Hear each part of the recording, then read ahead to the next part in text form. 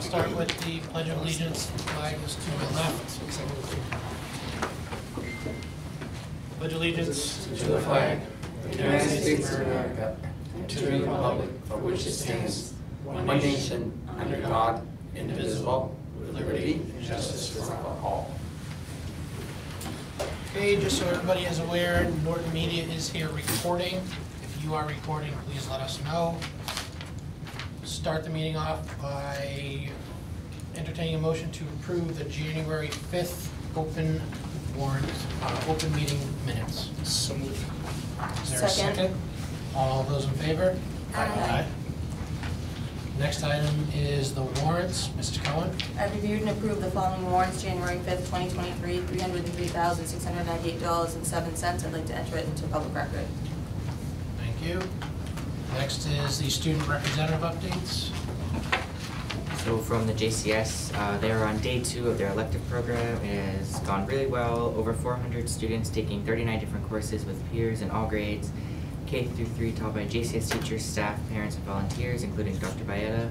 We are hoping to have a big sharing assembly after electives are over so the students can see what their friends did in other courses.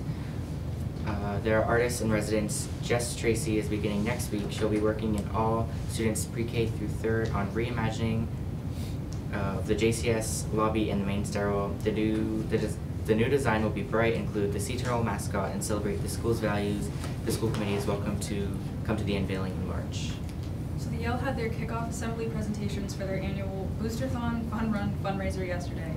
They have 2 Boosterthon employees on site every day from yesterday through next Friday for greeting kids as they come into school with music and dancing, to getting into each and every classroom to review the videos of the day, being in lunches and recesses, and seeing the kids out at the end of the day. Teachers have incentives for fundraising in each classroom, and the Boosterthon coaches get into every class to help with these incentives and review the character traits associated with the journey of the Boosterthon program. So this year's character lessons are gratitude, stewardship, perseverance, and bravery. And the videos, lessons, and activities are meant to help teach these traits to the kids in ways that they will better understand them. This activity will continue each day through next Thursday, with the culmination being next Friday, February 3rd, with the kids running laps in a darkened gym, with it being our Glow Run 2023. The kids have a blast and are treated like Olympians as they enter with their homeroom's flag. It is great fun. We are hoping to raise $20,000 for a new playground, with the start of that project happening in April, so our kids right now should get a chance to be on the new playground before the end of the school year. And then from the high school, we have the Student versus Teacher Talent Show, which is tomorrow night. February has a bunch of cool field trips, activities, and guest speakers. In February, the Science Honor Society students will be joining the elementary school students for Science Day. World Language students will be taking a trip to the MFA in Boston. Computer science students will take a field trip to Microsoft. Financial literacy and economics classes will be welcoming a guest speaker from America Credit Counseling Services, and Mr. NHS will be coming up in March. That's all I have. Great. Any questions? I'm sorry, what school was the electives at? Was that JCS? Yeah. Okay, cool. All right, next is the recognition of all New England Band Festival participants. Dr. Baeta. So thank you, Mr. Chairman, members of the committee, and the public that's here tonight. I'd like to recognize 3 students who were recommended to attend the All New England Band Festival this past fall at Plymouth State University. I went, hosted one student plus mine. Another one met us up there, and we saw drop off in the morning, followed by them practicing all day as if for the first time seeing the music, and then an actual show in the evening that was just amazing. I don't know how they are able to do that in one day worth of work, but we'd like to recognize the 3 students that are that participated. So we have Era Snouse, who's here, I believe. Come on up. And we have Emily Barrick. Is Emily here? Hi, there she is. And we have somebody you might know, Margaret Baeta. Yes, she is related. Who's also here.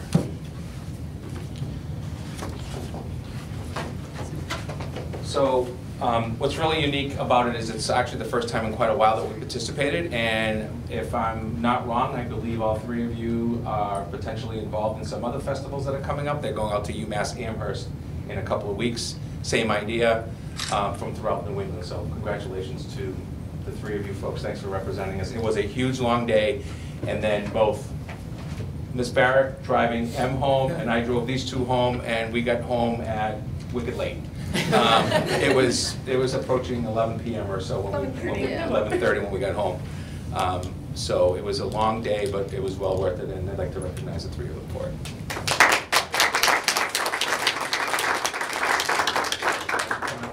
Good luck in a couple weeks when you guys are out with the next one. Thank you. All right, pleasure. Nice job, girls. Congratulations. All right, the next item is the Norton High School sculpture class presentation. Dr. Kiefer and students.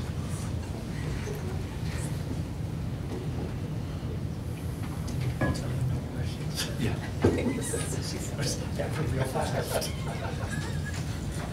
I take orders. So I have with me tonight 3 of our sculpture students. They all happen to be seniors. They completed a project-based learning endeavor in the fall, for which one of the major components is having a more public panel to get feedback, not just from their teacher, but from the community. So their task was to research and then ultimately design a sculpture, a scale model of a sculpture that could be a feature in the town common. And they had to focus on elements of shared Norton history and something that would sort of bring a sense of common pride in the town. So we had Mr. Paulus come and do a little lecture on local history, and then the students selected their theme. And one of the challenges was they were limited to just recycled cardboard. So we did use some adhesives, obviously, but it was a very minimalist approach to see what they could do with very simple materials. So I'm going to let them explain their idea and what they had learned. I also want to give them some public acknowledgement. The 3 seniors here tonight were all academically exempt from the exam this morning, but they all showed up to work on a different sculpture which will be exhibited at the Attleboro Art Museum. So I thought that was really nice to see some of our older students that didn't have to come to school, that woke up and came in because there's still work to be done. Modeling that behavior for the younger students, I think, was really made my day, so I appreciate that. Sorry to embarrass you guys. But I think Devin, you want to start, Devin, with the swamp monster? Okay. My sculpture is called The Deep End of Norton, and it's based off the Hockomock Swamp Monster. The legend is, it goes with the Bridgewater Triangle, and the Hockomock Swamp is a huge part of that, and it relates Norton to the surrounding towns. For this project, like when Mr. Paulus came in, when he talked about this, it caught my interest because it has to do with Norton, but it also goes with my own interests. So it kind of has me in it too, which is like a big part of all the art that I do. I wanted to represent me too. In the Hockomock Swamp in general, it has a huge part of history. Kingsville War took place on it, so all those casualties are said to be like the spirit. So that's how I can really relate to the history. And I know when I was younger, I always thought the Devil's Rock was the coolest thing ever, and I had no idea about all the paranormal history that Norton had. So I feel like that really like gets me and a bunch of other people like really interested in the town and like the deep lore and legend with it. So that's how I really feel like it unifies. And the base of it is actually shaped like Norton, so it can really be like the deep, like darker, creepy side of Norton, but I still feel like a little lighthearted. My sculpture is a Boston cream pie, and it's set to have a Norton classroom on the inside of it. And what made me want to do this was when Mr. Paulus came to talk and give his little mini history lesson about Norton, he mentioned how the Boston cream pie is the national dessert for Massachusetts, and how it was like a classroom from Norton that brought it to like legislation and made it confirmed. Yeah, and then I just thought it was really cool how something from Norton came to be recognized on a national level. Want to show them the inside? Oh, yeah. What's on? It's a little bit far away, but there are lights. For what? And then it's just like a little mini classroom. Cool. My sculpture was a reflection. Well, my sculpture is called Everything Under the Hat. It was a direct reflection of our biggest fan, Peter Wiggins. I thought so. And, It looks like his hat. When we first were presented with the project, there was a list of traits and aspects that we had to capture, and one of them was unity, and one of the first things that had popped into my head was, of course, Peter. Every time, any event, you know, in the town, whether it's a game or a play, a parade, show, meeting, Peter's always there, and we love having them there all the time. He's always taking all the pictures, he captures everyone's memories, all the moments. You know, he's always on social media, letting the town know how everything goes. When I moved to Norton like 4 years ago, right before I started high school, and people would always talk about Peter, and I had no clue who they were talking about whatsoever. And they're like, oh, you know, Peter Wiggins. But then I would always, you know, I'd see him everywhere, and I always knew he would always be there. Every game, everything. Always had the smile, the camera, and the hat. And I feel like those are the two things you always think of when you think of Peter. So I figured it was a good way. And I feel like he's the most positive way to just embody Norton. So in a sense, he's just the Norton man in himself. That's awesome. Everybody loves Peter. So I had the privilege to go and review the whole class along with Mrs. Gallagher, Mr. Duran, Dr. Baeta, Dr. O'Neill, and this is a small subset of what was presented to us, and the rest are just as incredible as these three in front of us. And it's just amazing that some of the talent that came out of this class was absolutely incredible. And kudos to you, Dr. Kiefer, for motivating them and showing them and giving them these options and giving them that freedom to make this project their own. And you know, the basic interpretation, you can see what you have here, is a wide variety. So this was a good day to be there. So congratulations, everything looks great. You guys did a great job. I wouldn't even know where to begin with any one of those things. Never mind just the thought process behind it, but then to put it to a project like that is really impressive. You guys did a great job. Thank you. If I could just add one thing, so I also was really lucky to visit. I just want to sort of congratulate you and your classmates. It was really, I'm sure, very difficult. There was a lot of adults walking around that classroom with paper in hand, actually evaluating under different content area and asking questions, sort of looking for perhaps a certain response to a question or kind of leading questions. It was not easy. And I think even as an adult, sometimes we can get a little bit flustered when we are presenting something that we've done. And everybody did such a lovely, lovely job. It was so much fun.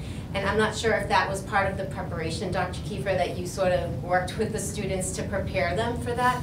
But they definitely were kind of on the stage, and they had to respond to a lot of different questions and a lot of different people. So congratulations.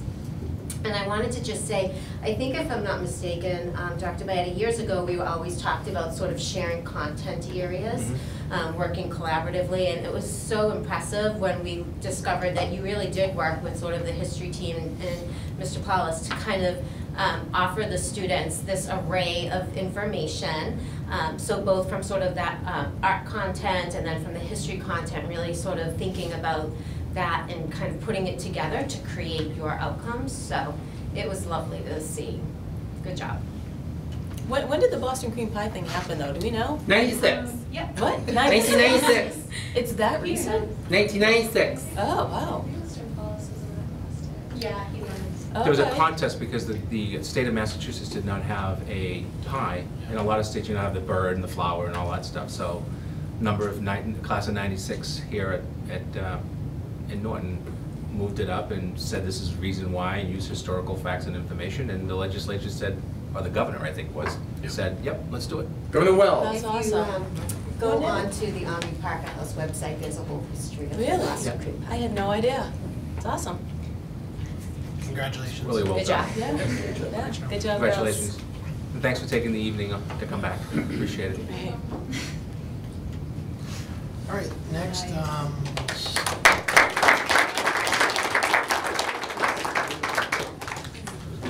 all right, so the next item is Dr. Kiefer again, learning trip to Thailand.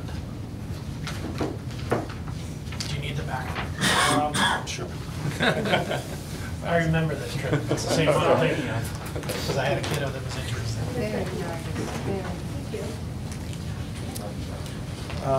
So I. Dr. Heber, before you start that, they're gonna be presenting, I don't know if we wanna say publicly, isn't their projects going to be in the library, Oh, the Norton yeah. Public Library? So Yep, people so can actually go in. they'll go probably within a week to the public library. Our plan is to have QR codes set up for each student so that the general public that comes to the library can then go directly to their feedback form, the same one that some of our visitors did by hand. So it kind of creates this perpetual cycle of feedback where they're getting input from everyone who encounters that piece. So yeah, the public library will be So, hosting. just to invite the community. Yep. So I am the service learning representative for the EF trips for Norton High School. I work with Ms. Tonelli, who's the global education advisor. We have a trip coming up this April to Europe, a tour trip.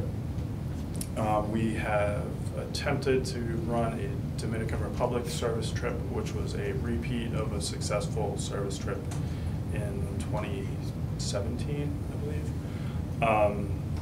So we thought, post-pandemic era, that we would kind of start with something that had been successful and popular with students in the past. We had relatively low enrollment for that trip, probably because of a few different variables, one being that since it was scheduled for June, it eliminated seniors. For instance, these students that I have with me tonight, wouldn't be able to go because they will have graduated from high school, and some other variables. So EF had to cancel the trip. They couldn't pair us with schools that were sizable enough to fill buses and things like that, which is unfortunate. So we regrouped. I collected data from students in grades 8 to 11, which is obviously our target demographic for next year. Learned some interesting things, one of which was Thailand seemed to be the most appealing possibility to them. And asked them a lot of questions to kind of break down, get more of a sense of where they were. We also learned that it wasn't totally clear to them what service learning was, so we have to do a little better job, explaining the nature of and value of service learning. So we have been talking to EF. Ms. Tonelli and I will be meeting with them on Tuesday to iron out hopefully some details, but we're asking for a school committee approval to begin planning a service trip to Thailand in April of 24, thank you. So next April vacation. It would be 10 days and fall along the vacation, the April break. So we double checked the calendar, proposed calendar, and it should be kind of nested over those days. With many of these trips, they can never guarantee you an exact flight, so there can be a little bit of overlap with school, but they try to minimize that as much as possible. So it's my hope that we can, reinstall the service trip as kind of a rhythmic and predictable thing for families to look forward to, because I think getting kids in that type of experience at this age is a really formative thing for kids. I want to keep the ball rolling, so we're going to try it again. So I just have one question. Two questions, I guess. Do we have another non-service trip planned for that year? Great question. Because and this is just a concern, because I went through this one before COVID. I had a student that wanted to do this, and it was tough for them to pick one or the other. So has there been a thought to maybe do alternate years based on that? Yes, so that's a great question, and I should have mentioned that. So we have decided based on our demographic, our population, consulting with EF, that is the best solution potentially for our school, which is to alternate. So one international trip per year, alternating between service and tour. Okay. In the hopes that, you know, maybe someday we could fit more in, but that financially, population-wise, timing-wise, that might be a better fit for us. One per year. Any other questions? I have one. First, let me thank you. So my daughter was on your Dominican Republic trip, however many years ago it was, and it was amazing, and I felt really bad when I heard that it needed to be canceled because it was really incredible. But I just had a question. So for service learning, there also is some opportunity to get volunteer hours. So I wondered if that could just be talked about, because there may be students who would be interested in doing the trip and also recognizing that they could get some of their community service hours. Yes. And that was in the survey too. I didn't want to quiz them, but I did ask, are you aware that there's a requirement, and how many hours do you think it is, to determine what their awareness level was of that? And it was, you know, a little iffy here and there. So that's another thing we have to reinforce, and that, you know, I think they get, depending on the exact package that we choose, it's usually, you know, it can be up to 30-something hours, which is significant. And, you know, it's really high quality, authentic service too. So I agree, we need to broadcast that a little bit more.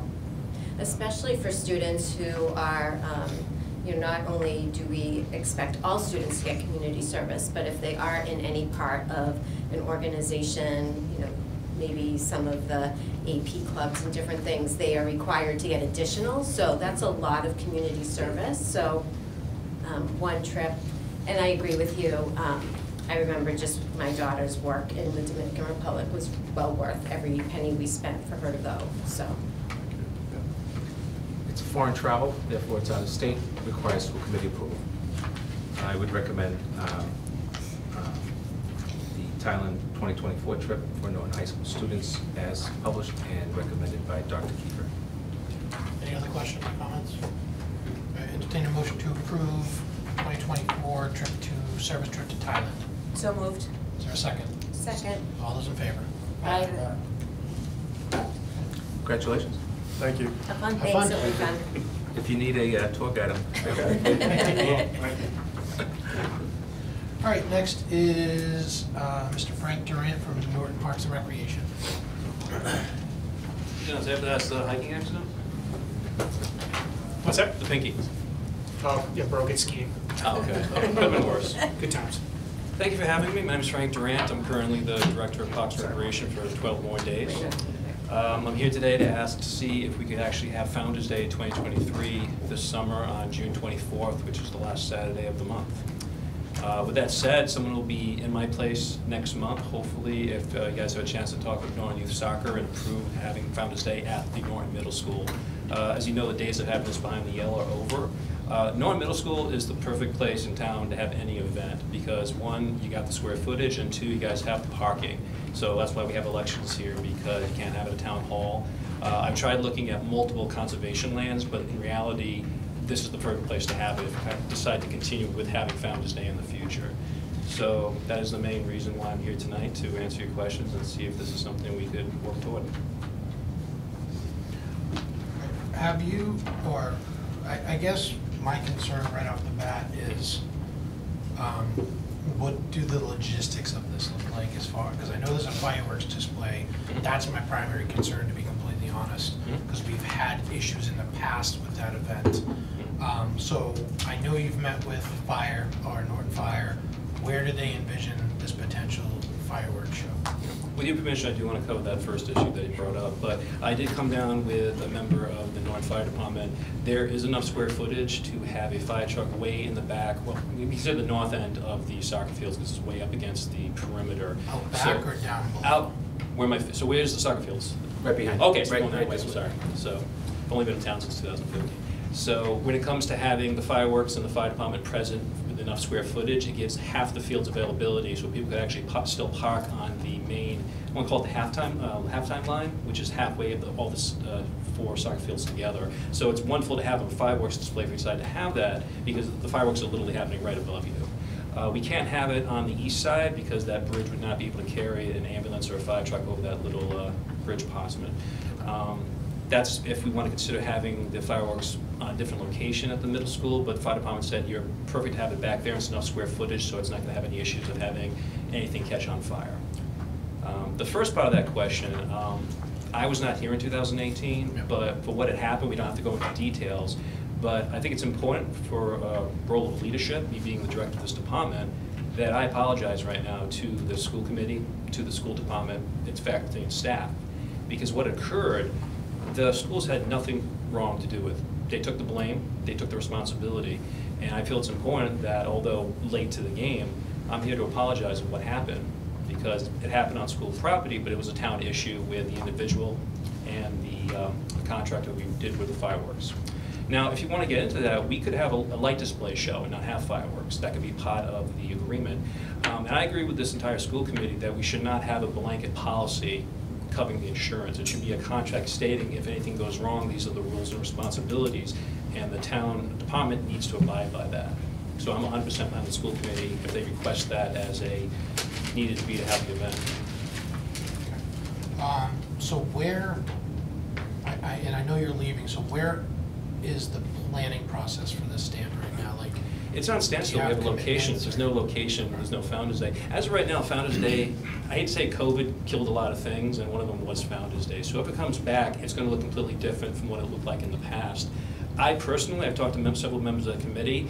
The VFW, Gary with the VFW, members of the Veterans Association, they would love to have a collaboration, also have a carnival. So whether they do it with us or not, they're probably going to be here asking for permission to have a carnival fundraiser for the VFW. We could see a partnership where there's a Founders Day event, fireworks, light show, a carnival, and I'd like to see more education with the police and fire. So besides the Touch a Truck program, I remember the fire department one year lit a whole building on fire to show exactly what the fire department are capable of rescue. So to have collaboration where expenses could be cut back, but also have it more not just fun and games, but also an education side, I welcome that collaboration. But to be fair for this new director coming on, whether or not if you give permission, it's a good 90 days to plan that out. So I would even love to have more of a school involvement since it is on school property. So it's up to the new director and this committee which way they want to go down. So did Norton Youth Soccer sign off on this? They have not. I understand they have a lease currently during that time period. So would we have to go to them? Or? Yeah, so this is a little complicated, right? A couple of different things. You've provided permission for the use of those fields under the concept of unless it's athletics, our athletic programs, Norton Youth Soccer uses the fields, and we don't typically, quote, rent it out to anybody else because in return, they're the ones putting in the manpower, volunteering, and paying the bills, right? We wouldn't be able to cut it the way it's cut. Water that's there, you know, they pay the electrical bill, which is minimal for the year at one time type of thing. So as I said to Frank when I mentioned, talked to Frank about this, I think the issue here has to be very much what I would have done if the Yell was still available. And that is I would have recommended a very specific contract where the town has to stand up and fix whatever gets broken. We can't have third parties provide the school committee and the children of Norton and anyone else that's using our fields a group that's being provided and putting in money, which by the way comes through fundraising, comes through in-kind donations and so on, and then turn that around and if they put a fire truck in the middle of it, and it rained the day before, we've got these divots in the middle of it. There has to be some type of understanding from the town side that if it's used as a town situation, that it needs to be returned to its status as a its original state. Now, what does that mean? Well, like I just said, it depends on the weather, right? Number one, it depends on what is going to go out there. In terms of, you know, if, for example, we have hot dog trucks or carnival-like foods, if you will, they're probably not going to be on that field, but they're probably going to be in some type of an entranceway going back there. So it needs to be, there's a little bit more detail, and Frank and I have had this discussion, there needs to be some real discussion about what does this Founder's Day event financially look like, and will the town potentially offset costs through liability insurance, as an example, to make sure that the fields are returned to their proper. My biggest concern is always going to be my students using that for gym class, our partnership with Norton Youth Soccer, and making sure that we are certifiably 1,000% able to say that on that Monday morning, somebody is giving us a certificate that that place is as clean from any potential situation or damage, right? The other part of it that's interesting, and I haven't found this out for you yet, and I apologize, although I think we have some time, and that is if you've provided a recurring use of facilities to Norton Youth Soccer in return for their keeping it up and utilizing it, does the school committee have a commitment to them and can't allow somebody else on? So I'd like the opportunity to send that above my pay grade and get an answer for you, if that's okay. Shouldn't be overly expensive, because I know that school committees do this all the time. At the same time, of course, we all want to be supportive of a good event for the community. I don't want to be, I mean, we get enough of the arrows thrown at us for not being supportive with certain populations in town, which is fine. I mean, I get it. It's all about the public relations part of it. So, and now I don't even know if they've hired your position yet. I actually leave here for the select board meeting to be introduced to her. Okay. So she starts February the 9th. February 9th. And so yeah, there's still time to have a few meetings before that to come to a conclusion. Right, and the committee hasn't heard from Norton Youth Soccer, which I think you would want to have them be able to reach out and have their say on what they think. Is the problem with soccer that they would be using it at the same time, or that they would? So that's one of the questions I would have, is that we're talking, it's open, so now it is June 24th, we have a date here now. The carnival is going to the Yale School, it's going to be coming before you for the 12th of June to the 19th, opening up on the 15th, I believe it is, or the Wednesday of that week. And we can do that, we can move our buses and all that stuff, and it won't, we're not worried about that, because it's a whole different animal down there. They've already looked at the square footage for the rides and all of that, even with the new solar panels. Can't we just move the soccer over to?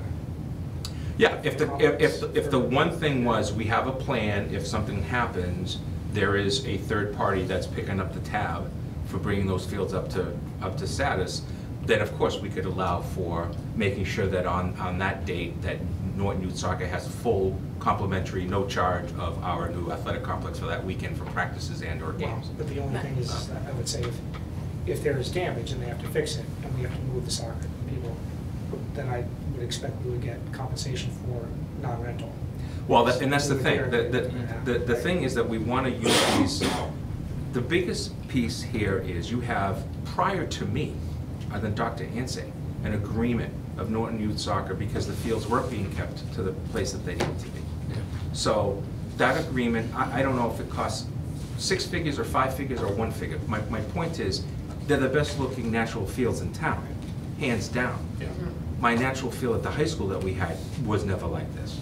So they definitely are putting in the time, the effort, the volunteer work, and money into it.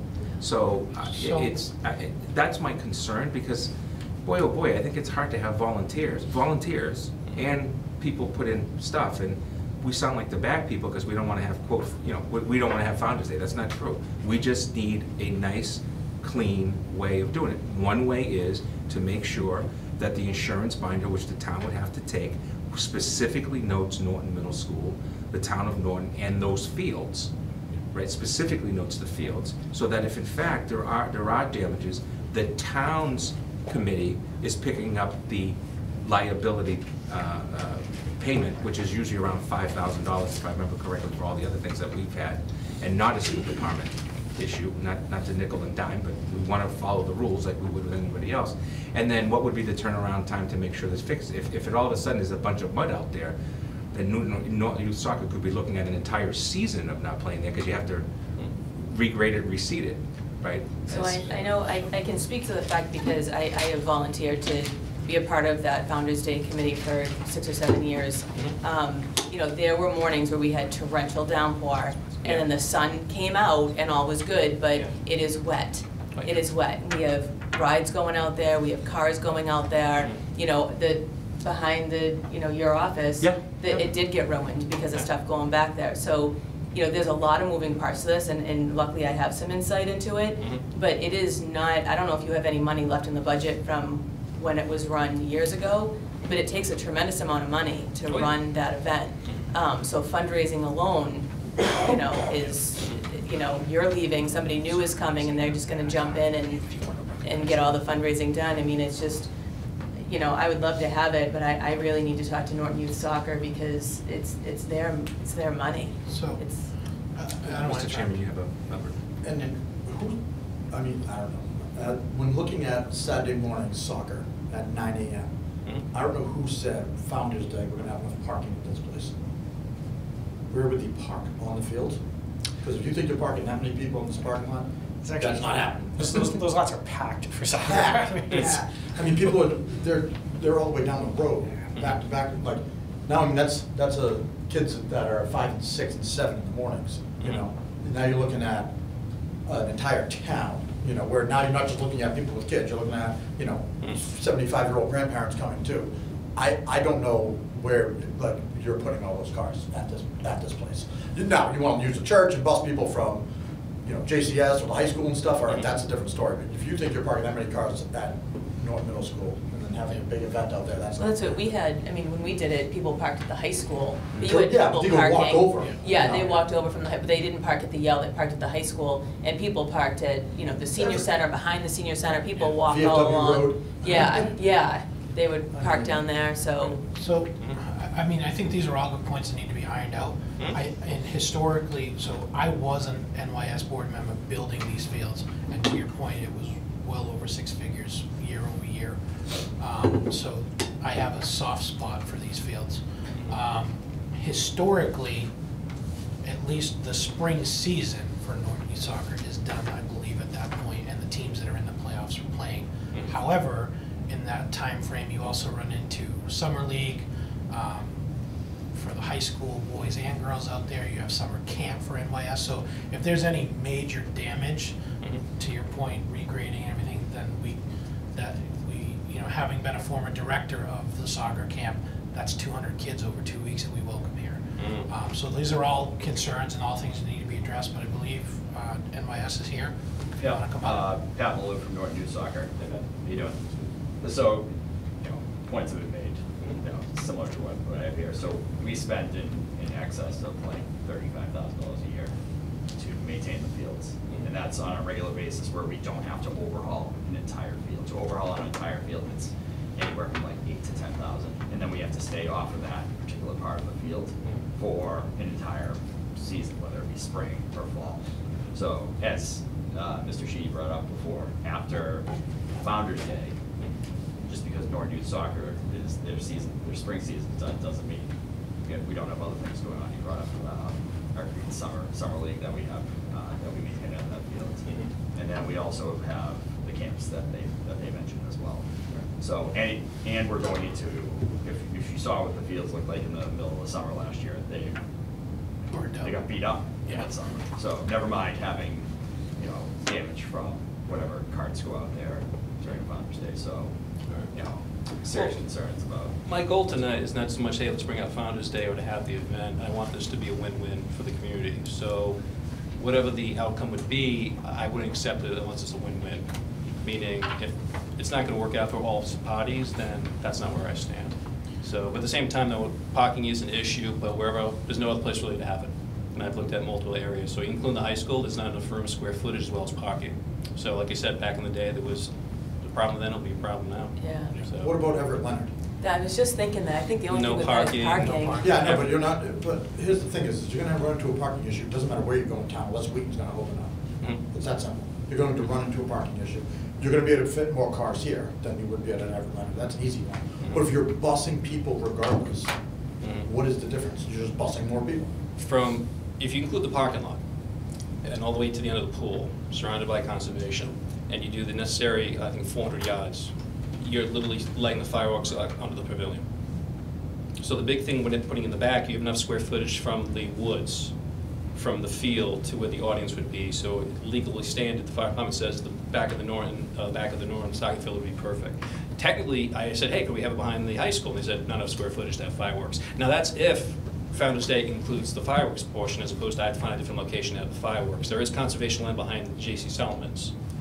It won't be the same. We'll basically people will be parking on the side of the street, or people will be parking in the lot of the middle school to see the fireworks a mile down the road. That's a possibility. Like I said, my goal is win-win.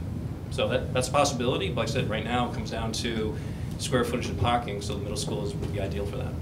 Well, I mean, you know, personally, I think the biggest question mark for tonight for me is if we're doing fireworks, that's one potential issue, or if we do a light show, I think there's less, I don't want to say less liability, but that's my concern is what we had with the fireworks previously. You know, I think there's still an issue of, you know, use of the fields for a light show. I mean, a lot of people sitting versus, you know, fireworks getting shot off is a lot of different, you know, two different things for me. So, you know, I think we have more questions than answers tonight. So I think maybe for me personally, I think we need to see a little bit better of a plan, which might fall to your successor versus you.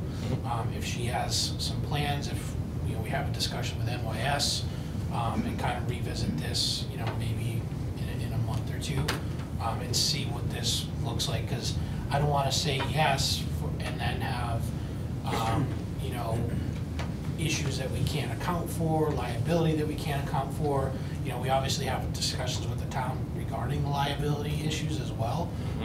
So, you know, I just think there's a little bit more, you know, questions to be answered before I would say yes or no. Here's just a question and a thought that I was just having. So, looking at Everett Leonard, like and I know that parking's an issue, but just thinking if we could have people somehow come in, you know, we've done it before, right, with busing people in, but what about having the fireworks shot off from somewhere else, right? Like the water department maybe. You know, you've got a lot of open space back there, because growing up in Plymouth, we never had fireworks literally lit off where people were sitting. Right. You could still light them off, like at the water department. What are you laughing at? I said, Nick and I look at each other going, that's a good idea.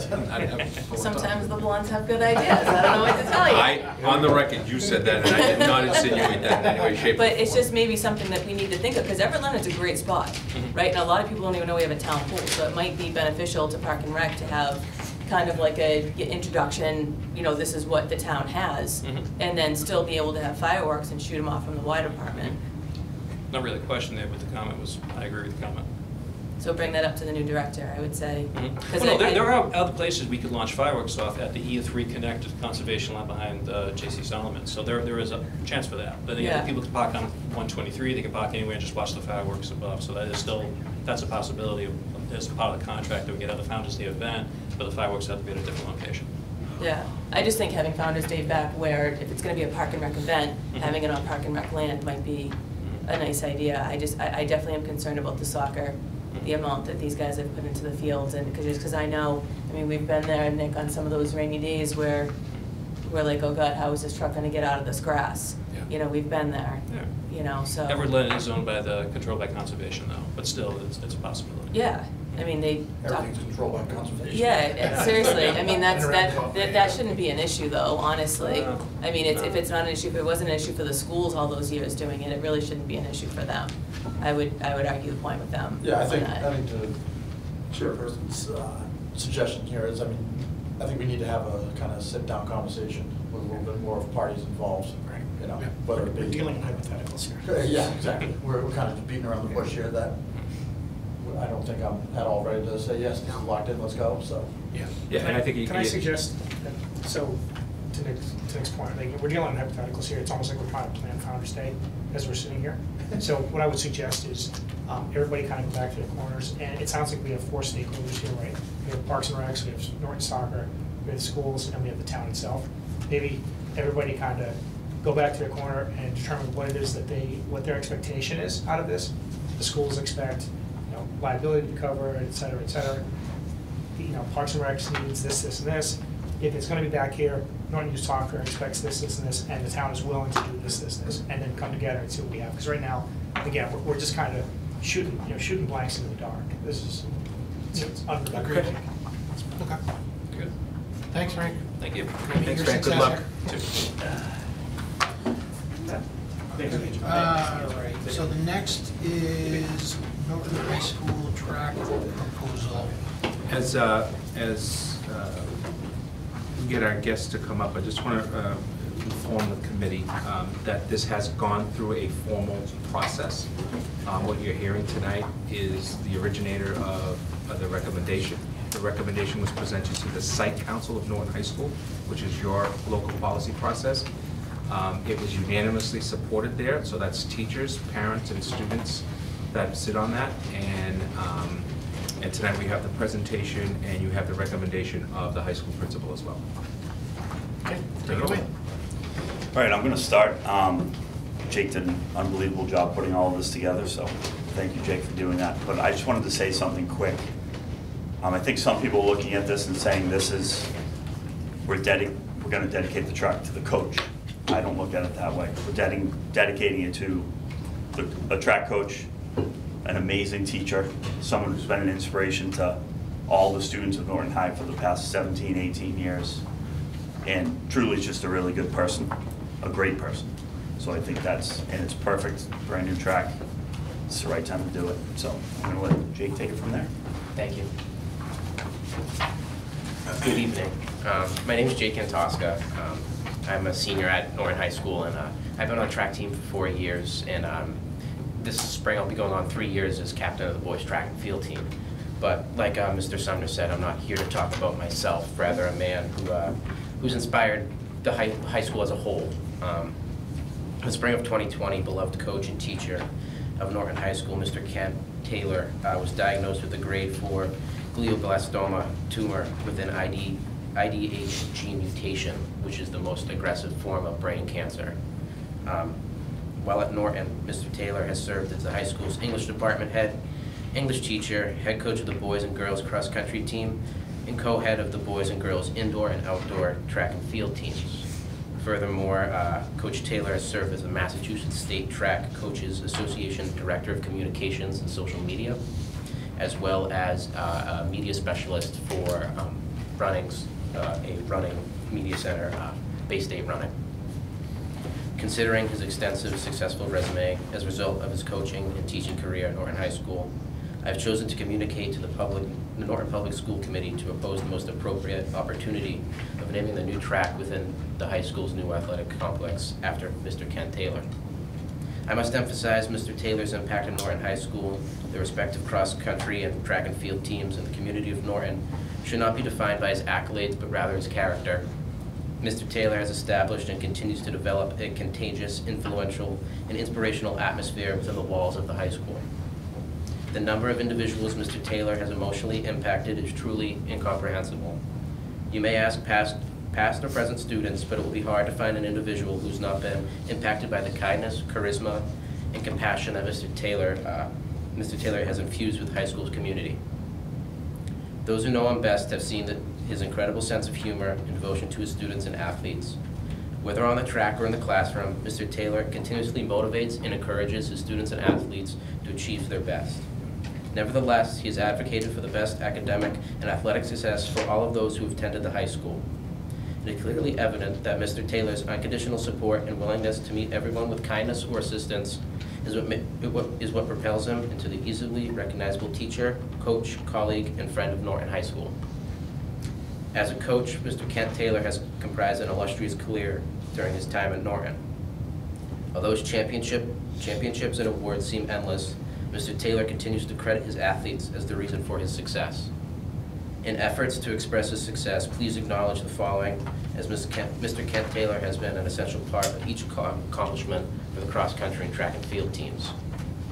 As you can see, Mr. Kent Taylor has a wide variety of accomplishments, whether he's done them by himself or through his cross-country and track teams.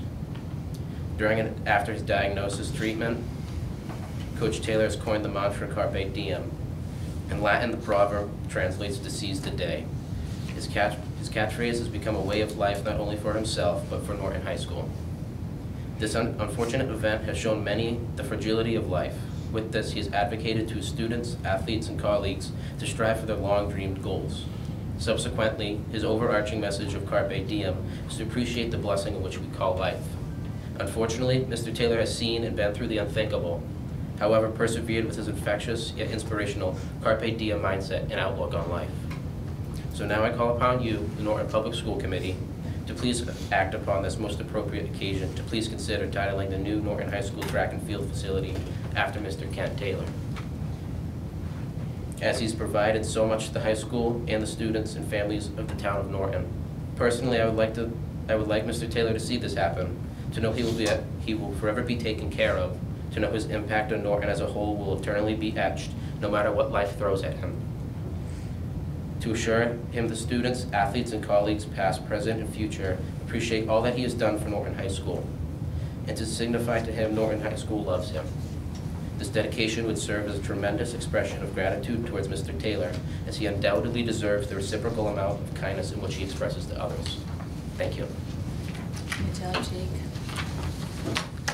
So can I just say, I've known Jake since he was a little kid, so I am not surprised at all that you are spearheading this and presented beautifully. I hope I can get through this without crying. I'm really proud of you. Thank you. Thank you. You had me at Kent Taylor. Thank you, Jake. Mr. Chairman, members of the committee, this is a unique situation, right? But this is also unique because of where it's coming from, a student athlete. That's not usually how the naming of things happen, right? It's usually all this other adult stuff, and I know he's being supported by adults. But he has been, he won't take a no for this. He has been working on this for a while, working the politics of how to get in front of you, right? I hate to say it that way, but the process, that it's not just, comes out of the whim. Your policy establishes a process to get named, and you folks up it or down it. There is no other criteria that you have in that process. So you are open to decide and vote tonight, or take it under advisement if you so wish, and move on the recommendation that is coming from the site council, the high school principal, and the superintendent of schools. Yeah, I mean, we've had this discussion. Ironically, my daughter, I was talking to her about it, she's like, just let the students handle it. So my daughter was aware of the work you were doing, so I'm like, all right, because again, it comes from those who love him the most. I've not had an athlete under Kent Taylor yet. My youngest is, there's still hope. But I've had one that had him as a teacher. So he's infectious, he really is. I remember seeing him at, I think it was parent-teacher conferences. My own kid didn't even have him. He was in the middle of his thing, sees me walking by, stops, runs out, hugs me, how you doing? And that's just the kind of guy he is. So for me, this, I don't really have anything else to say. I don't know if the committee has anything. I'm ready to vote on it right now. So just a couple of thoughts. First of all, if you're not taking no, I have good news for you from me at least.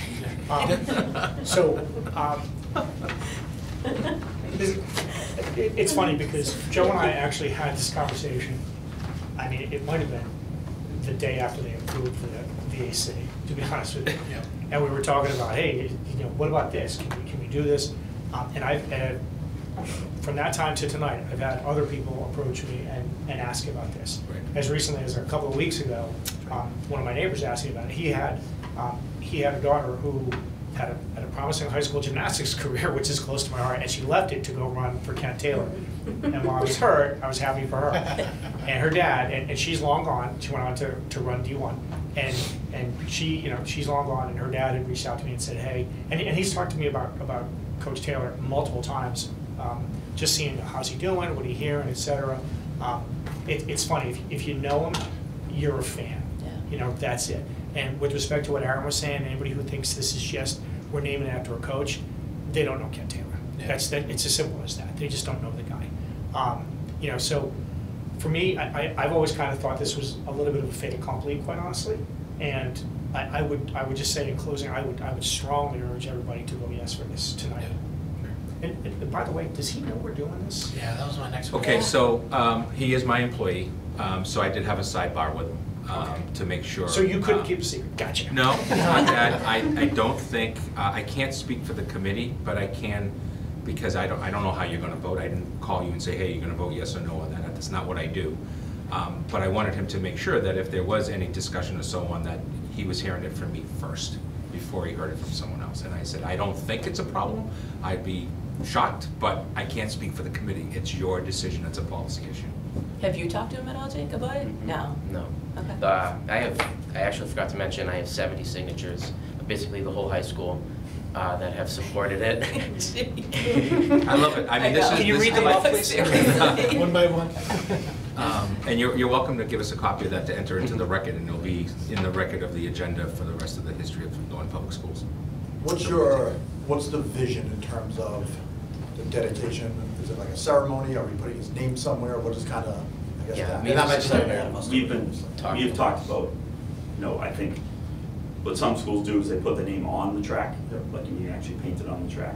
I have some other ideas too, but me and Jake are going to talk about it. So. Yeah, it's typically something like that. A name goes somewhere, and then usually some type of a plaque in the vicinity. If you remember the Coach Coleman, you have the Student Services Office downstairs. There's a sign. Yeah. It's named, and then there's a plaque that goes with it. So we'll put a working committee of people. If it's a positive vote, we'll get a group of people specifically through you, since you've done all the work, and get some artist perspectives on what's the best way to do it, and then go from We there. had a few of them earlier, so. Yes.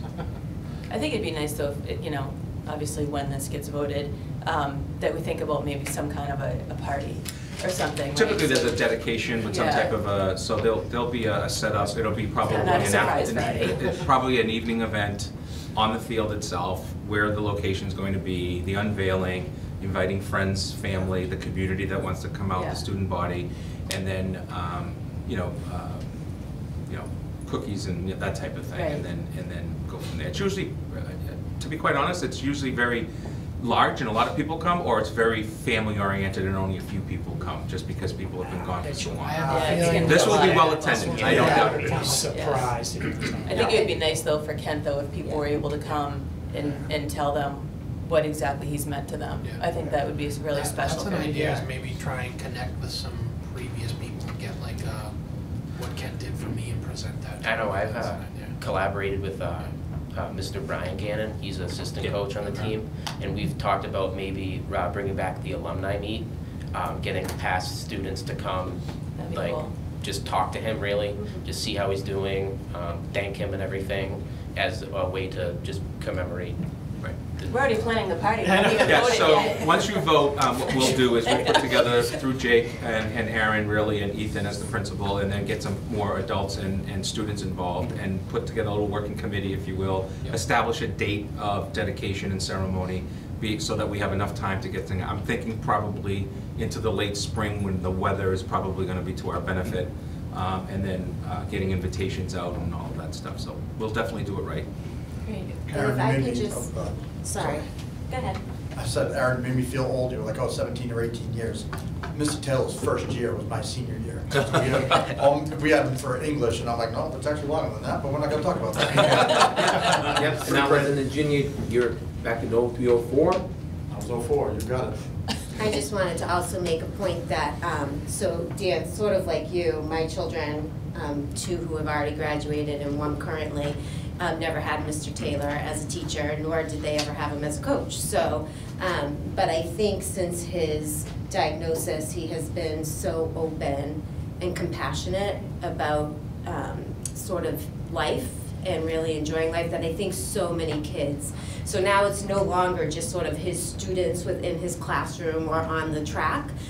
It's really sort of, I think, kind of broadened over the whole entire community of Norton High School. So whether you've had him as a teacher or not, I think he kind of is known in that building as somebody who's inspirational and really caring. So I can't imagine that there's, you know, children who now don't know Mr. Taylor, right? Yeah. Maybe in the past there were students who really didn't know him, but I think everybody knows him now. And I think that's sort of kudos to who he is as a person, to be really willing to kind of recognize the value of each other and sort of building a community in that school. So thank you, Jake. You did a lovely job. Thank you. All right, entertain a motion to approve the dedication proposal as presented. So moved. Second. Second. All those in favor? Aye. Great job, Jake. Great job, Jake. Thank you for doing that. Nice job. We're going to transition, Mr. Chairman, with some technology stuff. Sure. The train coming up.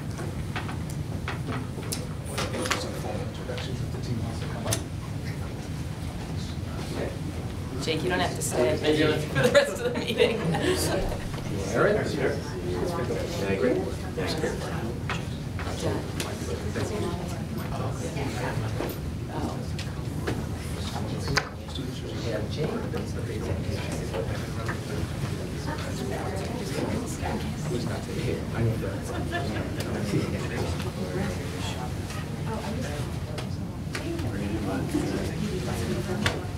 Mr. Chairman, while we're transitioning, if I may, we have our final big project, if you will, presentation tonight by our colleagues from Train that are here. So we're going to do another minute to get folks out, and then we'll turn it over for formal introductions and then their presentation to you folks. While we're doing this with Train, the same thing that we did with the athletic complex, you got to remember that your director of facilities has been dealing with two major multi-million-dollar projects for the last year plus. So I just want to formally, and I've done this at the athletic complex, but really Wade Lazard has been the key person on this project. Jen O'Neill's been part of it as well, as she's learning some of the project stuff. But Wade, thank you so much for your leadership on this. And then lastly, Christine, who's picked up all of the contractual obligations and payments and all that stuff that goes with it. I'd like to publicly thank her as well. So I'll turn it over to who's ever starting the introductions. Thank you so much to Mr. Chairman and the committee and Dr. Bea for introducing us. My name is Morgan Paris from Train. I am an Energy Services Account Executive with Train, and I'm here with my two colleagues. My name is Craig Anderson. I was a project manager here for Train. Took care of the bulk of the day-to-day responsibility stuff that went on with the construction throughout the project. Now, Mark Helinski, I'm the operations manager. I had full responsibility of the project from start to finish. And today we'll be talking about, I'll recap the process in the project, the specific scope of work that Norton Public Schools selected, and then we'll go through a bunch of successful before and after pictures that I hope will be pretty exciting in communicating the success of the project. So we'll dive right in. As a recap, what is performance contracting? It's when you accumulate and monetize future energy savings to pay for a project up front, and that's building upgrades such as HVAC, controls, building envelope, etc. Solar in this case as well. So it is an alternative procurement and contracting method from what Massachusetts is typically used to. It's enabled by MGL Chapter 25A11I, and it is where you can take one qualified firm to provide the design, the installation, the mechanical service, and measurement and verification of savings over up to 20 years. So this project can be funded independent of the capital budget and paid for over time entirely or in part by energy savings. In this case, it was fully. So 25A11I, this is the process that Norton went through. I don't know if you guys can see, it's a little bit small now. But started in February of 2020 when Norton issued a request for qualifications, an RFQ, which is a model document on the DOER's website. They selected Train in October of 2020, so we were selected as your partner energy services company to perform the work. We executed a contract to audit your facilities in December of 2020, and then we presented that phase 1 project to the CIP, or the CIC, in March of 2021. We started preparing the contract documents in April of 2021, and then received approval at the town meeting for that first phase in May of 2021, and then we went to work and executed the contract in May of 2021 as well. Since then, we've been working to replace the HVAC systems, install the building automation, renewable energy, and a whole slew of other projects. So this details by school building which measure or which scope item was associated with the project. So as you can see, 3 schools got boiler replacements, 1 with a full steam to hot water conversion, including boilers, new HVAC, and controls. Other buildings got full new HVAC and controls as well. There was solar at every single one of the school buildings. 1 got a smaller solar system, but it still has a solar system.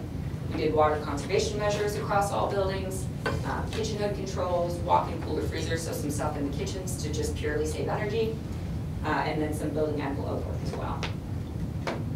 And then I'll pass it over to Greg. You just press the right button. All right. So one of the energy conservation measures we had was replacing boilers. We did that in the middle school as well as the 3 elementary schools. So this is some before and after of the boilers that you had at the middle school. So you'll see is obviously the old boilers in place here. And then this is the in process of being demoed. So they're sectional pieces here that I'm not sure if this school had to be abated or not, but this is them, taking the pieces apart, getting it demoed, and then you'll see to the right their new boiler setup.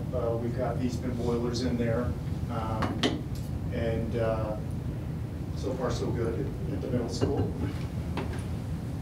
Next is at Henry Yell. So these are some before pictures.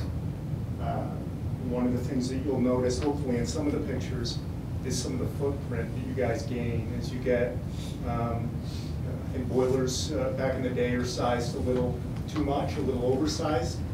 So we sized the boilers right with just enough over capacity for you. So you'll notice some footprint pickup here. So this is one boiler being demoed, your first Eastman that got put in.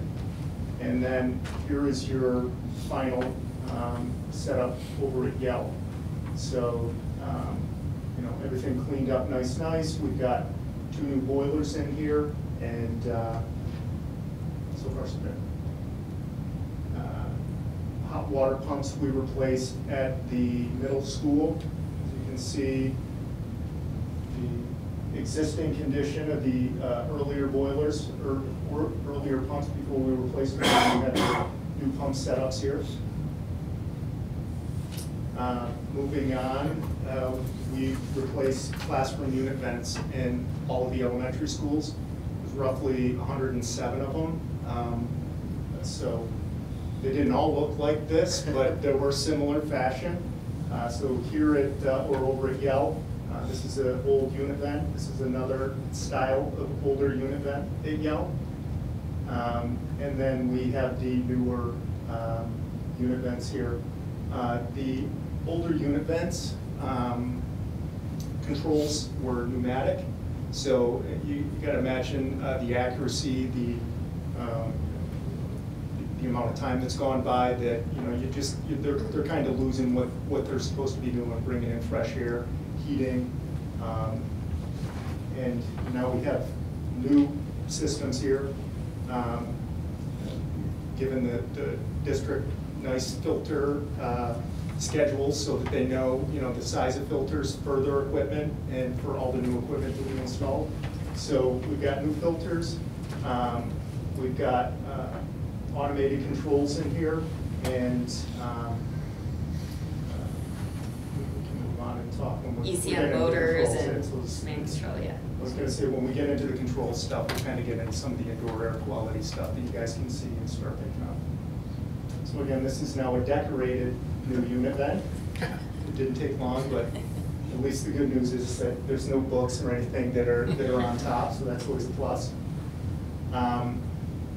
As part of the control system, and another energy conservation measure, is replacing your old pneumatic system. So you have an air compressor that would just keep running, and, you know, trying to maintain air. If you had a leak someplace, that thing's just gonna keep running and spinning your bill, or spinning the meter. So we replaced this, replaced all of the pneumatic end devices, namely in the elementary schools. Those were the pneumatic buildings. So we replaced all the pneumatic valves with electronic valves. We replaced any actuators for dampers that brought in outside air. We replaced those with electronic as well, and then removed and demoed the old compressors. So this is an example over at Yale of old pneumatic thermostat, and to its side is the new Trane thermostat. They have occupancy sensors as well as measure temperature and CO2. So when you're it's typically in the morning or after a recess or something like that, where you get all the kids leave and then all the kids come back in, and the CO2 level in the classroom rises. Well, the sensor senses it, brings in, opens the outside air damper and starts bringing fresh air, and gets that level back down to, you know, under 900 parts per million. Here's some pictures of some of the pneumatic existing panels that you would have had that have been replaced now with our DVC panels. And again, this was primarily throughout the elementary schools. Here at the middle school, you had an old Metasys, I believe Johnson system. So didn't really have good graphics.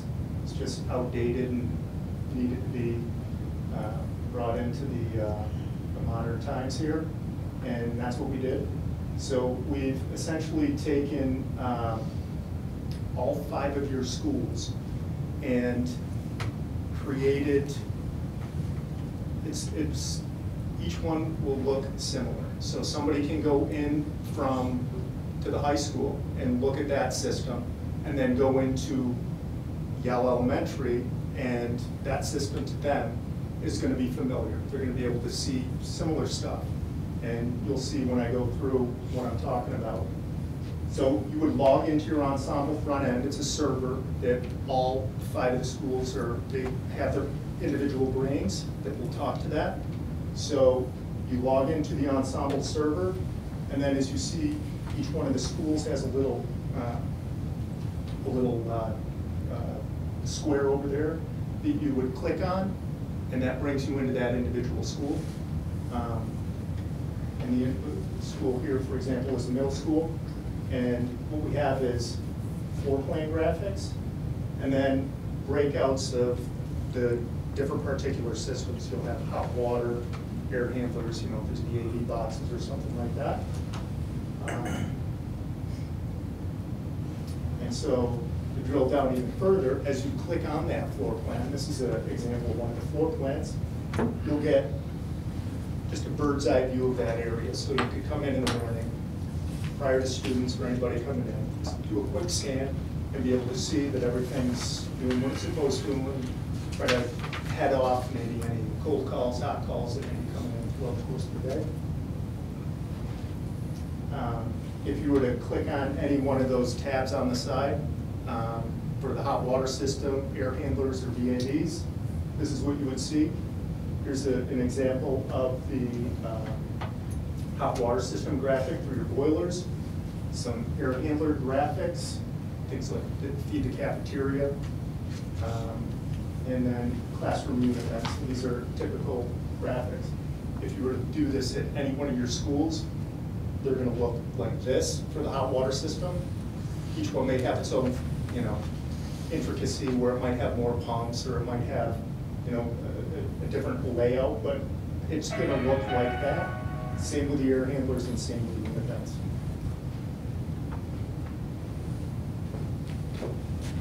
Is that all can be accessed remotely from it? Yep. So the benefits of this project is $12 million in renewable energy systems and facility upgrades. Like Greg said, it's HVAC systems, controls, it's new pumps, it's new boilers. The project is paid for over time. Over the 20 years, it's about $10.4 million in energy savings, and then the new renewable energy credits coming from the Commonwealth of Massachusetts are $2.3 million over 20 years. So those will be accumulated starting this year. And then avoiding just millions in capital expenses for the town and the community over the next 20 years. As you can see, this energy reduction from the utility spend in 2019, so even pre-pandemic, to the utility spend with the building improvements and the solar is close to $400,000. So you can see that large of a change over 2019 to now. And then additional benefits, we're generating with that solar 44% of the electricity used by the schools, reducing your energy consumption by almost 30% in total, and you're improving temperature control and ventilation in those classrooms, which is improving indoor air quality, indoor environmental quality, and more. And then you're sustaining that optimal operation through ongoing maintenance with Trane. So these renewable energy systems, like I said, about 44% of electricity by schools each year. There's battery storage systems for night, and then electric vehicle charging stations as well. And here is some of the layouts for each of the 4 schools, J.C. Solomon East, LG North, Norton High School, and Yale. So these are updated. And this is actually what's current in all 4 of those buildings. And then this is Norton Middle School, which I'll pass it back over to you. So these are our design documents that we had for each one of the carports at those schools. Moving through, you're going to start seeing some kind of action photos here of some of the electrical trench work that we had to get done. Can't tell if that's here at the middle school. Middle school. Or the high school. That's middle. It's here. It's the middle school. That's the middle school, definitely. So, yeah. So this is getting just the framework up. Those are the solar inverters there. Next pictures here we're going to get are actually just the carport structure itself being up here at the middle school, and then this is with solar panels on. We're in the process of getting shutdowns, which I think are as soon as this weekend. So we're going to start getting some of the buildings tied in, and we've had some challenges with the solar from some of the supply chain issues that we've overcome. And then when we overcame that, we ran into National Grid coordination and scheduling, which was tough, but we got through that. So this is one of your arrays here. I'm thinking that was the high school. It's all lit up, and it's just for the safety factor, having lighting at night when it starts to get dark in the wintertime. Thank you. And then just to close, community benefits, I've said it a couple times, so I'll summarize it again. It's just a comprehensive range of facility upgrades and renewable energy that pays for almost 50% of your utility usage.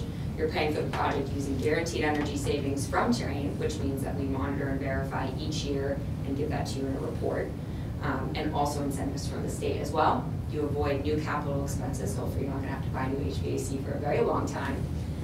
You measurably improve the quality of the learning environments through improved indoor air quality, which is shown to improve test scores and more. You green your Norton facilities, reducing utility consumption, and then you can sustain, like I said, that optimal performance with maintenance with Trane. So, like I said, sustain that performance with Trane. We would maintain your equipment controls. We monitor those systems through our building automation system, and we'll just regularly have people on site. And when we did the installation, this is our equipment, this is our controls. We're invested in this partnership for the next 20 years. So we will be here measuring, verifying, and reporting those energy savings. And Mr. Byetta knows he can call me anytime and help me. And that is it. Do you have any questions? I have one question. It's just, as we were going through, it kind of triggered. In the individual classrooms, can the temperature be changed by the teacher, or do they would have to send a request to you Yeah, that comes through in my department, or it will come to the custodial department at each school, or through my office. So we have total range of every single, of the 107 unit events. We can adjust each one of those, every space throughout the schools, even the closets, we can control those. Because I know we had IEP. Yeah, so situations like with more and more students having medical issues, I mean, this is not air conditioning, although there's a potential discussion about that down the road that you could have instead of windows, which really are costing us a lot more money than we should have, is the ability to be able to tell families who have students who have certain issues with their health that we can control certain things within that room. It's not AC, but if that room needs to be closer to 68 than 72, or it needs more airflow on a regular basis, those things can happen by going through the process. Well, I mean, I think the other thing too, our summer programming has exploded in the last few years, so keeping these a little bit cooler is, gonna Well, be I think a benefit. between the windows and the HVAC upgrades and getting rid of steam in one of our buildings, I can tell you right now that there is more consistency. Now, there's still hiccups in the system because we're still going through, different periods of the day in our schools. There's different amount of people in the classroom. One person thinks it's cold, one person thinks it's hot. Even though it's set at 68, I think it's perfect, you think it's cold. So we're still working through that concept. And the other concept, and this is just the way it is that, people do want to open a window. Well, that changes everything to do with this system. Or they want to put in a heater. I think we've collected a few heaters this winter because we can't just, the fire department doesn't want us to have individual heaters in classrooms to begin with. But it's been a fairly mild winter so far. It has, so and that's been a benefit. I mean, the only big issue within this project, right? This project is 60% more if we go out right now. 60% more, or it's another $7.5 million bucks. That's number one. Number two, timing is everything. So we got killed with the pipeline. Right, the solar panels have put us behind a little bit with the savings, and so that's why you see an article later on today about the timing of how to pay for this. But it's not a long-term issue; it's a short-term problem just because of all of this. And to be quite honest, 6 months of waiting on a utility company at the beginning of this project and now at the end of this project for them to do one thing: schedule something to close out and allow for us to do the train work so then we can. And I want to publicly thank our state representative, Howard, who took the lead along with Fred Barros and Jay Barros and Senator Feeney. I want to thank him because it was 24 hours later that communication became clear on what the expectation was. So we've no fault to train at all. It's, if the equipment isn't coming. Now here's the other part that I think is really important the public needs to know, and I know some of the members know. 20 years of commitment and connection between Norton Public Schools. This no more 3 years and who's going to be the next HVAC technician. These people are dealing with it, and you're not getting a bill every day, right? You paid for this. You got 20 years of not having to do that on a regular basis. Something breaks down, train's on it. That's their job. That's part of this contract. And so when all the inflation went up, the project remained at $12 million. I want to say that again because my unfortunate colleagues who are dealing with MSBA projects, their projects are $20, $30, $40 million in the hole. This project, if we hadn't done this process, would probably be somewhere between $5 and $7 million in the hole. Train had to commit that this is, and they're a big business, they're making money, I'm sure, I don't doubt it, but they stayed to $12 million. We didn't have to make a cut to the project. I want to remind everybody that, which then means that to the taxpayers of Norton, this is the last major project right now, and you have 3 roofs to go. Once you do that, your building envelope for your 5 buildings are very good for the next 30 to 40 years. And that's huge because that takes operating money and all of that stuff that you don't have to worry about. So we really think this project as well. I do believe that Train has, at the beginning of this, was involved with the town side buildings. I don't know where that stands, but if you remember, that was part of doing this, so I'd like to bring that up at some point because there's potential savings on that side with some of their buildings, including they're building 2 new buildings, a senior center and a town hall, which are much needed in the town. So I think my colleagues from Train, it's been, it's like a heartbeat, right? It's up and down just because of things we can't control on our side and they can't control on their side. And that's probably been the hardest part of this project, has been that. So thank you. So the solar panels are in but not running? Correct. So the solar panels, disconnection process with the utility company is the 28th and 29th, if I remember correctly. Saturday, Sunday. 4 out of the 5 schools. 4 out of the 5 schools. So then within a reasonable amount of time after that, I believe the argument was a couple of weeks maybe, that we should be able to pull the plug and we should start to see these solar panels on at night and generating. And then we'll see the lights at night. And then you'll see the lights at night, and then you start to see the big picture savings of getting some of those state grants and all that stuff. And there's a potential for other federal money as well because of what we've done for this. When's the fifth school? It's gonna be the middle school's gonna be during February vacation week. Oh, okay. Yep. Wait, has this made your life somewhat different in your position? It's been a lot of work. I think. I mean, to the Jake's work has, point, but the yeah, new systems? The idea that we have control of this now, either from my phone or from my desktop, makes life a lot easier. You know, we can actually now click on an actual Univent in a classroom and find out why it's not working. Mm-hmm. We can call for help and have these guys remotely jump in and see what's going on. So yeah, it really has made our lives a lot easier. For me, I think the biggest thing I've noticed is the consistency now throughout the buildings. Before you would have some hot areas, you'd have some cold Mm-hmm. areas.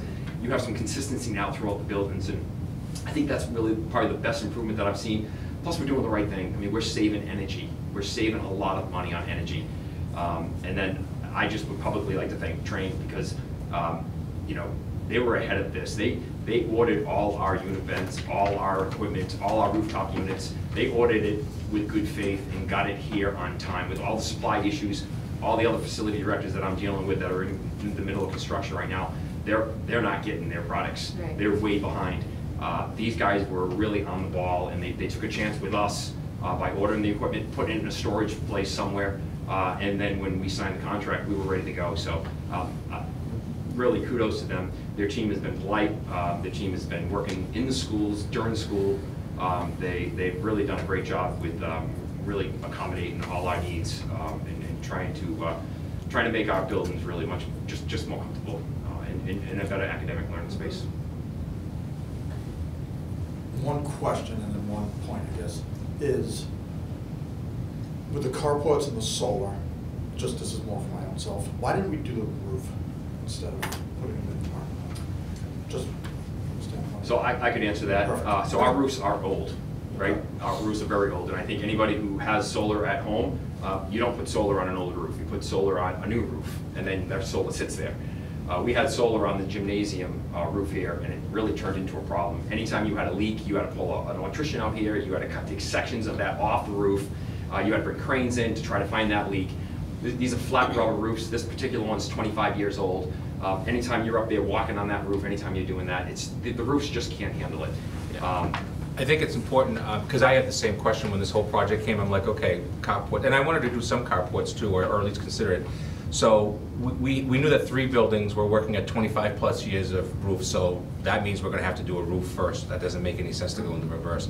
And then we've really had 2 roofs where the way that it's built, it's a lot of angles.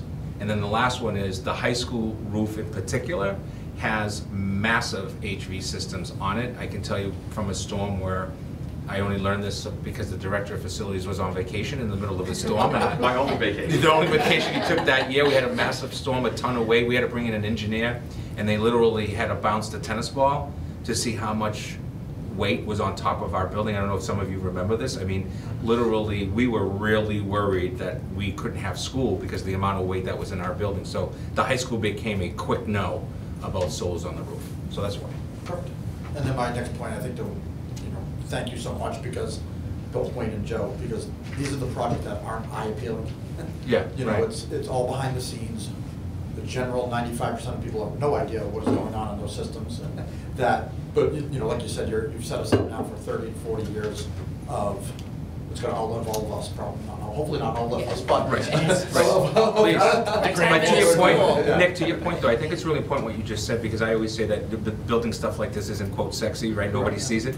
But the other part of it is, and I just came up with this literally a few minutes ago because I know you've been an adamant supporter of this, is the issue behind, like, if COVID were to hit tomorrow again and we're looking at a serious issue, our systems are at a level that nobody in this area is at. Correct. It would lead to some interesting discussions about those other discussions we had back in the day that caused all kinds of teetering, tottering back and forth. Because now we can control every classroom's ventilation of fresh air coming in. I mean, at times it says, you know, it's blowing cold air. Well, it's blowing cold air because it's saying there's too much hot, not good air in the room, and it's bringing in the fresh air while at the same time also keeping them warm. So I'm pretty excited about this project, to be quite honest. Yeah. No, for sure. I mean, like I said, it's just, maintenance always seems to be the last on everyone's agenda in terms of like, oh, why do we need that? Oh, God, you know, whatever. And it's just so important that you kind of get it all done in one shot. I think it's huge. You know, that we're not playing catch up and trying to catch this school up and, you know, making it that much more difficult. Get it done, now it's done. You know, figure out the bugs within the system, obviously work with the partnership. And go Well, forward. I mean, I think another point too, and I think we had this conversation not privately, but, you know, you ran out of people that could service a steam boiler. Like, so I believe there was one guy that walked in, he's like, nope, and left. Yeah, there's So not many those are pneumatic the- companies because- out there that work on pneumatics anymore. I mean, Yeah. we were down to one contractor basically, and, you know. Or yeah. eBay parts. Yeah. Not a good idea. Not- eBay parts, not a good idea, but if nobody has them, where do you get them? Right? And they're not certified anymore, so you're literally spending $2,000 on something that's not, could work for 30 seconds. So, I thank our partners from Train very much. Thank you. Guys, thank you. Just a couple notes, because you Sure. mentioned the federal grant money. Yep. We are investigating IRA funds Yep. for the solar. Yep. So We appreciate we'll that. keep you updated, and we'll let you know what we find. They haven't released any guidance on Right. that. It was supposed to come out beginning of January.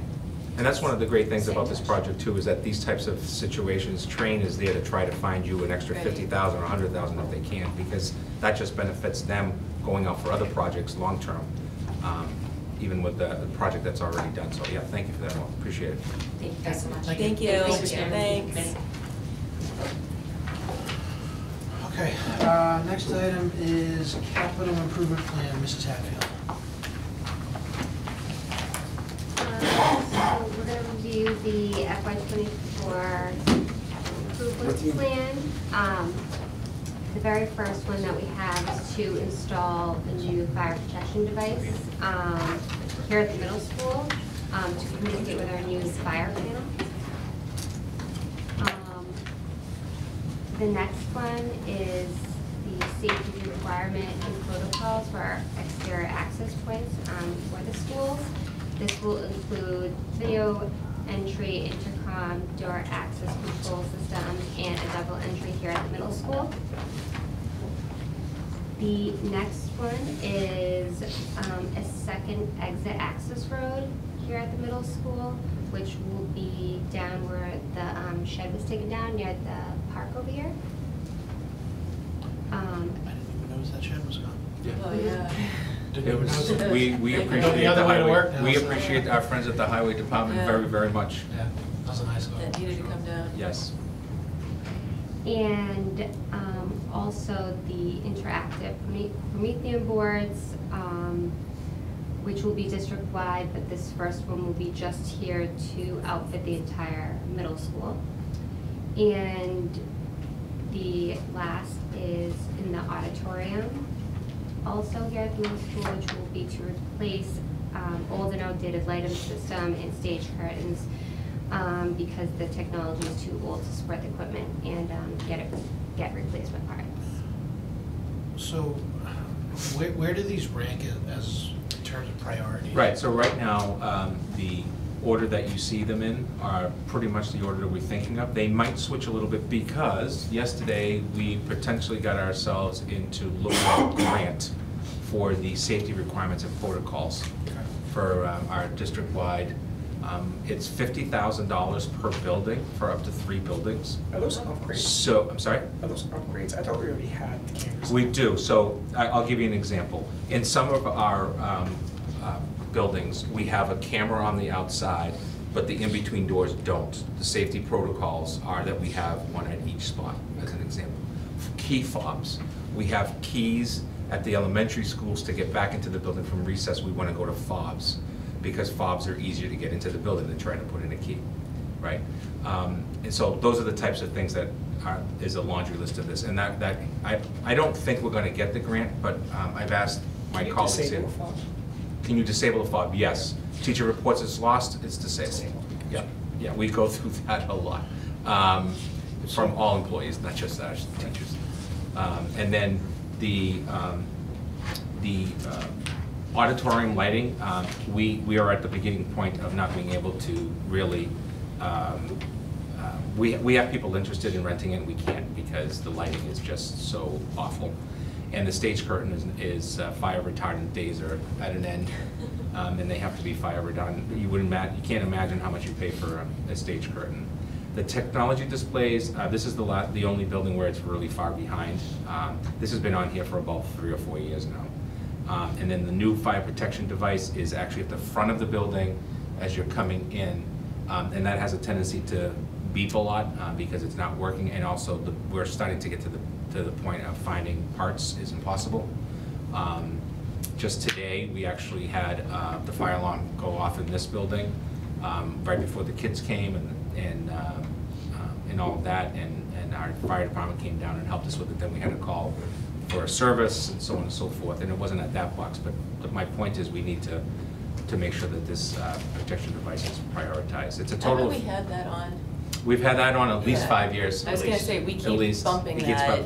It's getting to the point where we can't, Right. and to be quite honest, our fire colleagues have said it should be a priority for us. Okay. Sometimes these things are tough to look at because you look and you say, wait, didn't we do that? Yeah. And you realize. That's no, always- Right. That's what threw me at it off for when they 3 said days. exterior doors. I'm like, we just did all the doors and Right. windows. The biggest issue here is, right now I don't know what's available, so we will have to take a look at capital and see what's available and then go from there. Of course, if I can get the access road, just to know for the middle school, that would be done with our highway department. There is a secondary exit there, already cut into the road. The state won't let us create where there isn't one without going through engineering and all that stuff, so. And then lastly, as you know, and I usually bring this up in executive session with school safety, so I'm not gonna get specific, but what we're trying to attain in every building at all and main entrances is double entry, double video, double have to use a fob, or double have to be buzzed in. Okay. So this 45 is from highway, right? So that would be. Yeah, so this. So we would essentially be paying highway to do that. Yeah, it's an expense situation. As you know, Keith, the highway superintendent, is an incredible partner for us. I can't tell you how much stuff we get. It's incredible how much help he gives us. You saw that last minute situation down at the JCS with the parking lot was a disaster on the entrance, and now it's just a nice smooth entrance. We'll probably do some more of that in the future as well. A lot of times that's for Yeah, I know it's overtime. utility, yeah, material, yeah. So would this entrance would go out onto Oak? No. No. It's gonna go by the Tricentennial Park. Would it be like a right turn only, or? So we haven't looked at the logistics of it yet. So we originally went to go to the right side where the old barn came out, and there's a driveway there now, Yes. but when they did 123, they ended up putting curbs, and the state will not let us cut that curb at this point. So the only curb cut out there is the Tricentennial Park entrance. Got it. So we're gonna come around to where the old shed was. We took the shed down so we'd have clearance, so we could see everything. Cars can pull out over there. We just haven't decided. We have to look at how we get our parents out of here during pickup and drop-off time, and the buses as well. Right turn only, right or left turn only will be a lot faster from that place because you're not dealing with the Power Street intersection and the people pulling into the school. You'll just have that one right and that one left, and you have a really good view by the bank. You don't have that kind of corner coming around, so it's a little skinnier than we like, but I think we're gonna kind of like start it a little wider and then bring it down to where we are, just to meet the state's needs on that. So you're voting on the capital plan as a whole, basically? So I have a couple questions. Yep. So my first question was the safety protocols was not great. My second question, so, and I'm looking at 2025 really right now. Yep. The parking lot resurface at the Yale, can we use a revolving from the high school parking fees for We that? cannot. Because it's not at the high school? It's specific, instead of, Bless you. the town meeting vote to establish that revolving account is specific to Norton High School only. I thought that was possibly the case, but, and then the district-wide Wi-Fi? Yes. That have a brick, are we? Yes, so, not- thank you for asking that. So remember, my first year here, we got 400,000, so we could do access put in in every all the classroom. things, yeah. Okay. So this 500,000 is actually not 500,000, it's actually 50% of that, because E-rate is Looks like more than, 500. yeah, it says 500 because we have to go in with what the concept is, but what happens is, the E-rate will go after that money and therefore only cost us potentially the $250, or we think even closer to 60% on the dollar, than 50%. Okay, But we so- have to claim it as a project because I have no guarantee at this point that that percentage is gonna be coming from So the it's gonna be, we assume it's gonna be 250, but I guess the larger question is the Wi-Fi, is that It's an bad issue. right now? It's becoming an issue, yeah. Okay. We gotta remember that the amount of technology that we use has been upgraded almost yearly, Yeah. while the actual Well, infrastructure I seem to has remember not. when we were doing the MCAS, and there was a talk about doing it over whatever, we weren't actually positive that we had the capacity to do the MCAS. Correct, online. correct. So At one point, we didn't have the capacity. Yeah. Well, even, it was right after the high school was built, we had to go to the town meeting, because we went- we went every other. Right, when the project was built at the high school, they put the Wi-Fi connector every other project. By the time the project was accepted, when we opened, it was 3 years later. By then, kids on average had 3.4 or 3.6, whatever it was, actual technology pieces on their hands available to them. So that's why we did that upgrade So, at the time. and then my last question is, in 2025, so I'm gonna call it 150, because we think the 500 is gonna be Yep. 250, but if you look at the other years, and I get why, in 2027, it's 295, because we probably don't know what we need yet, how that far. But it seems like we're putting a big nut in that 2025, including a bunch of TBDs. Doesn't it make sense to spread that out a little bit more? Yeah, so the biggest issue that we have here is that the likelihood of $500,000 coming, or even $500,000 coming at any point over the next few years is probably limited to none. What we tried to do with this list was basically just say, these are areas of concern, like for example, the parking lot resurface at the Hay for $100,000. That would probably be pushed out another year or two. Yeah. What we can probably do is take some of these bigger nuts, as you said, the athletic floors at the LGN, JCS, and NMS, those are the gym floors. They're all behind. One of them, 2 of the 3 of them, I believe, is also an abatement situation. So just had to redo the L, right? we could break these up into 3 smaller projects. The issue is, if you have abatement, you probably want to go with one project because Yeah. you don't want to be charged over and Well, over again. I think we should move some of these things forward into 2024, even if we don't get them, quite honestly. You tell us and we'll make the move. I mean, what do people think about that? Which ones are you thinking, Dennis? Well, here's the thing, I don't, you do it as you wish, but I don't know what's available in capital right now. I don't think it's a lot, and there's some concerns about the budget anyway, so. So before we pass this, and we don't think it's a lot, shouldn't we move something forward in case it is a lot? I mean, Well, yeah, you could do that way, Right. and the reason for this is you also have a due date timeline, and I have to make sure that I have a Right. plan So, available to the town. I mean, we can always not get it and put it to next year. We've been doing that for years. We're just talking about that. So I think, rather than say, oh, hey, yeah, tomorrow, next year, we're looking at 1.15 million, which we damn right, well, no, we're not gonna get. I mean, we should probably move some of it to this year and give it a shot. Move it and ask and get shot Yeah, down. Right, I But, mean, if the Wi-Fi, Joe, is causing some delays, and we're recognizing that we're using that for teaching and learning. Right. Wouldn't that, sort of move that over? Yep. Again, it's all about trying to, we got 2 items on 2024 that have been here for at least the last 5 years, if not longer. And they're always bumped. The fire panel and the technology We displays. just know how this works, sitting on that committee. Yeah. We just keep bumping things. Well, I guess to Dinesh's point, of the 2025s, what is the next priority? Would it be the Wi-Fi? Yeah, the Wi-Fi would be a priority for fiscal '25, but more than likely, yeah. so, just assuming that was our priority, that's gonna put us at 250, and there's a ton of things on there that are 250, 150. I mean, we're not gonna get much more than that next year, or next, 2025. It somewhat evens out your numbers though, for year over year. Say again? It evens out 24 and 25, where you have 500, 555, 1.4. If we move the Wi-Fi, it's a little bit. Right, no, I'm saying if we don't do that, that almost eats up your whole budget in 2025. I mean, because it's half of what, but again, we don't think we're gonna get 500, well, that's half of 500 right there. I mean, it's gonna, so you're looking at a bunch of projects in 2025 that we have 0 shot of getting.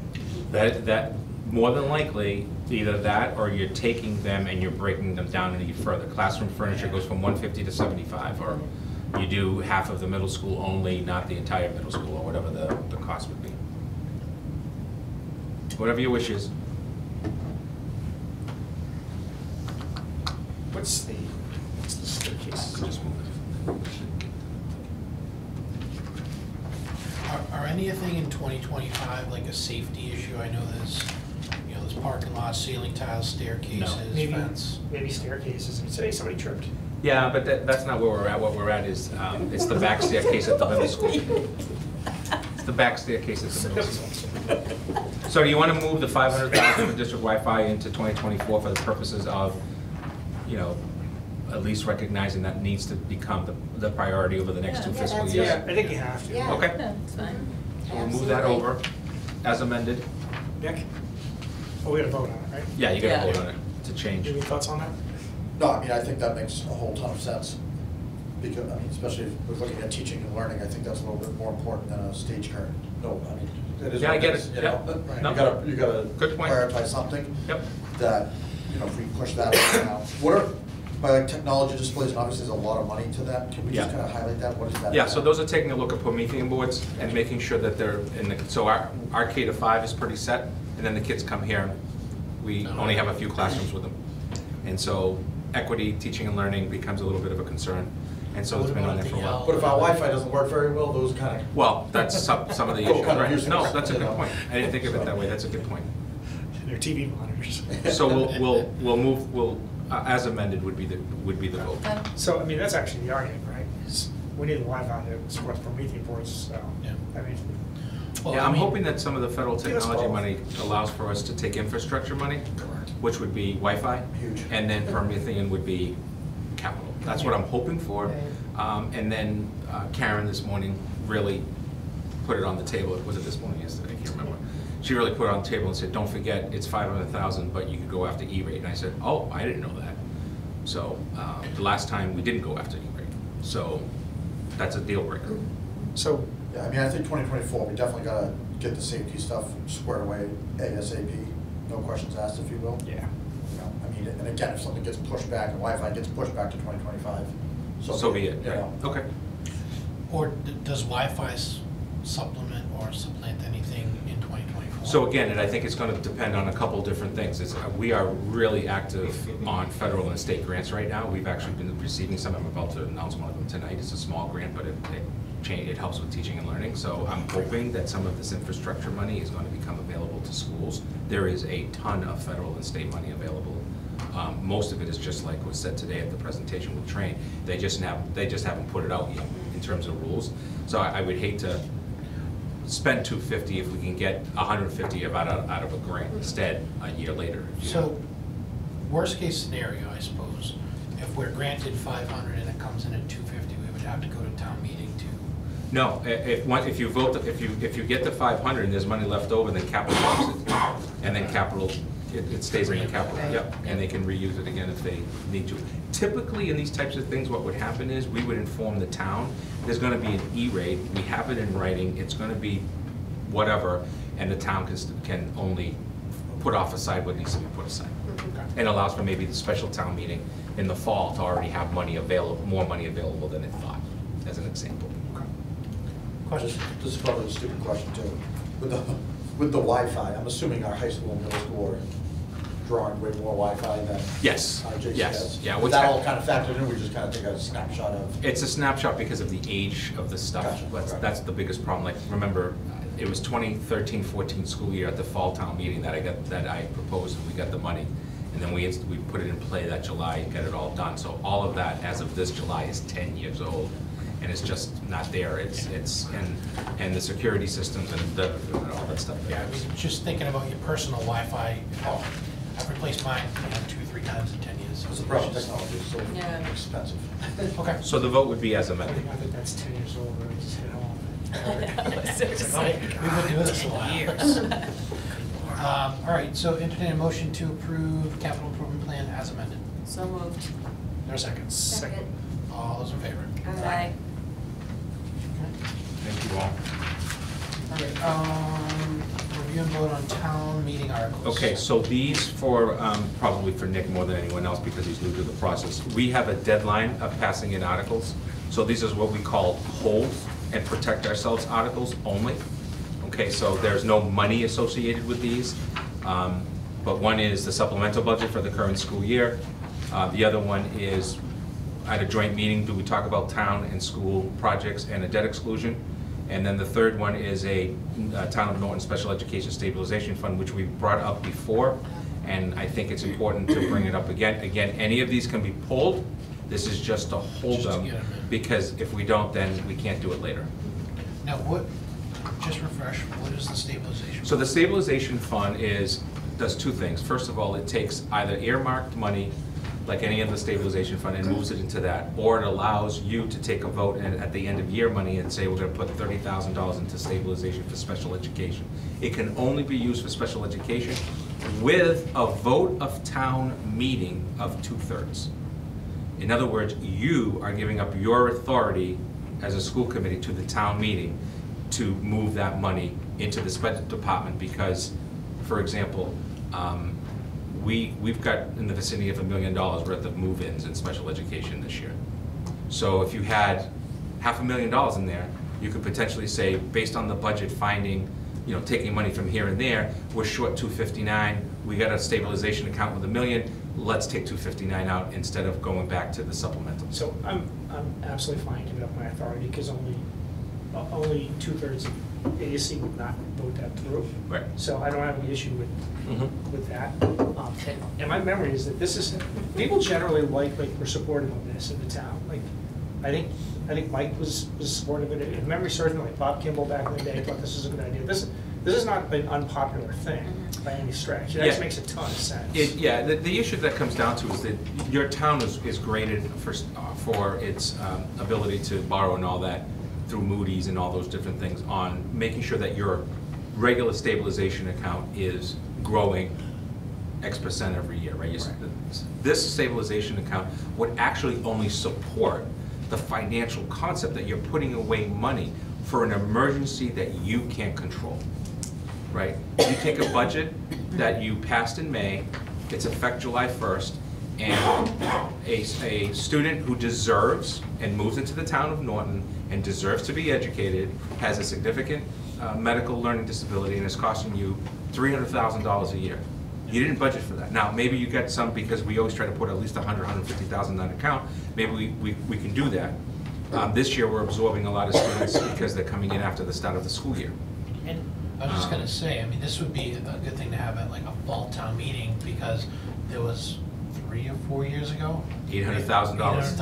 I think this is when we first had And we this brought it discussion. down, right, we brought it down to under $300,000 by the end of the year, but we had to steal from one line item to put into the other. We cut, if you remember, we eliminated our supply line items and all that, because we didn't want to have a $500,000 cost to the town. Can I ask you a question? When I was reading the packet, I was thinking about this, and I jotted it down.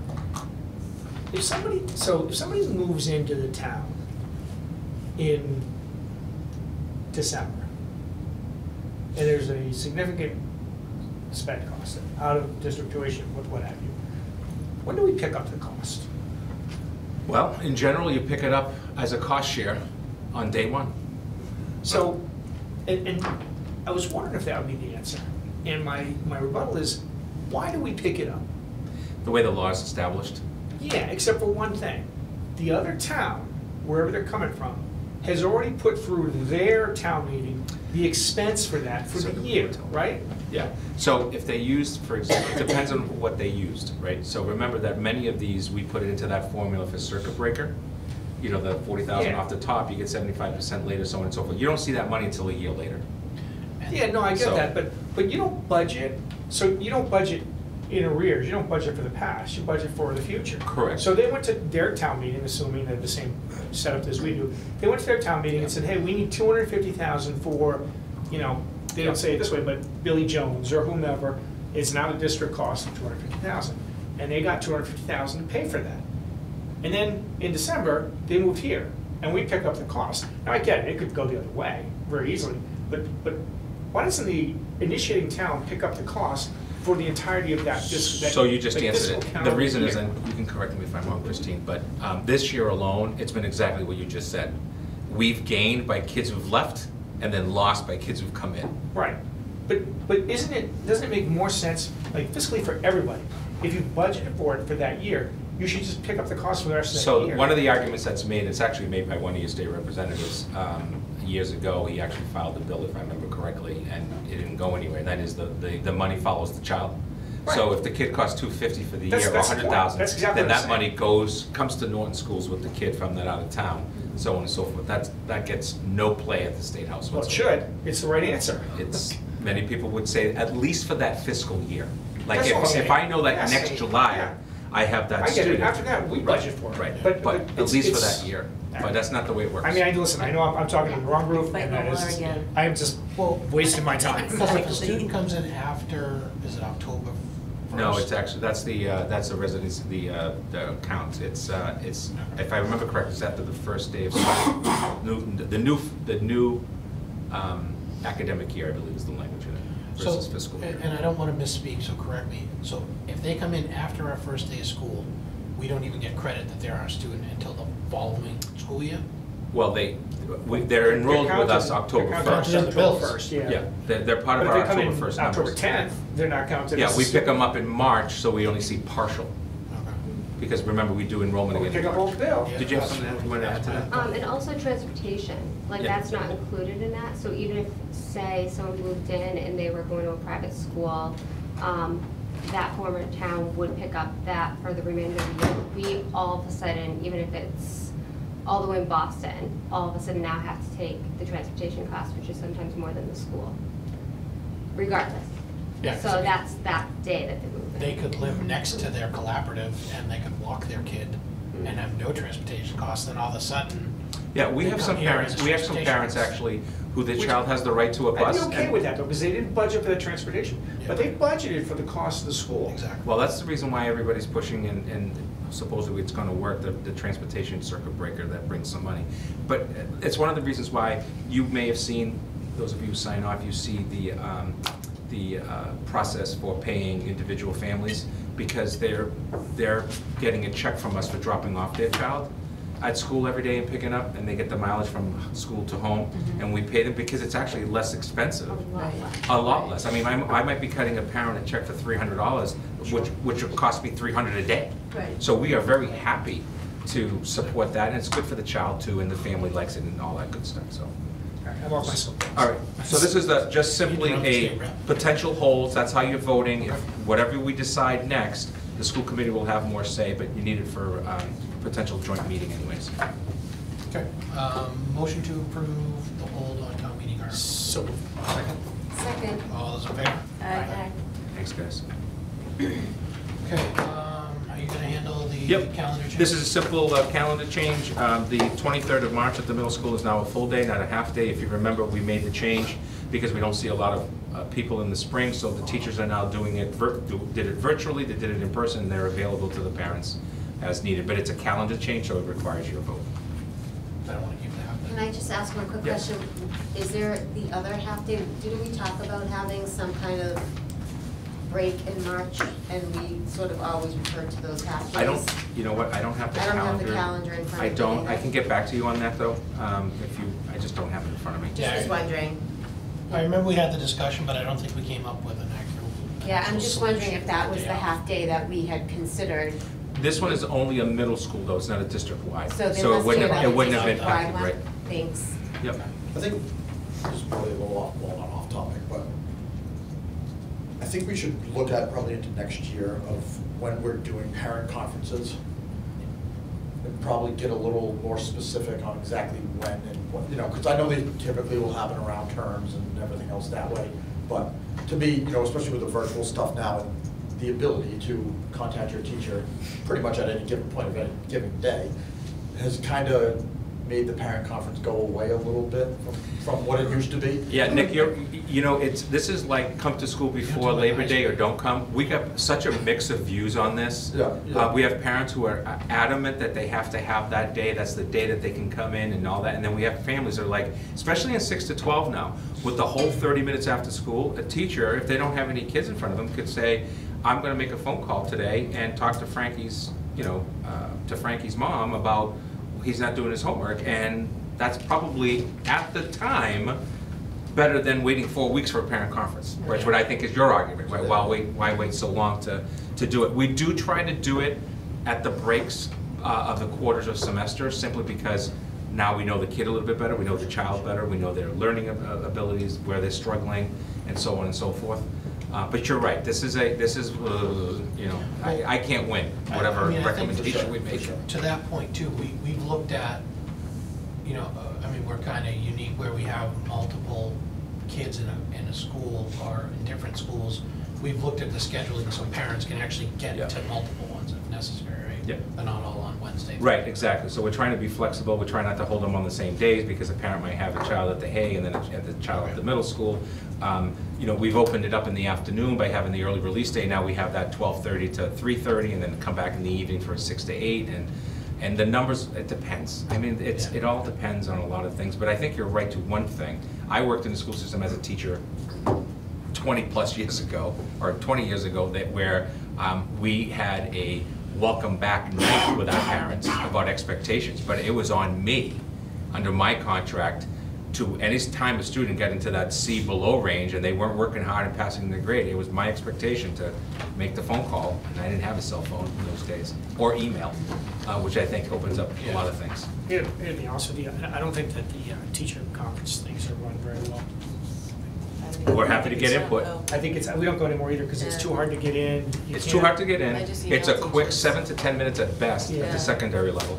My concern around this too, though, is there's got to be something in the teachers' union contracts in terms of what they're. Well, right now it's under right now it's under hours. It's just, and management has the right to organize it in the way that we think is appropriate and, you know, good for kids and the families and good for staff.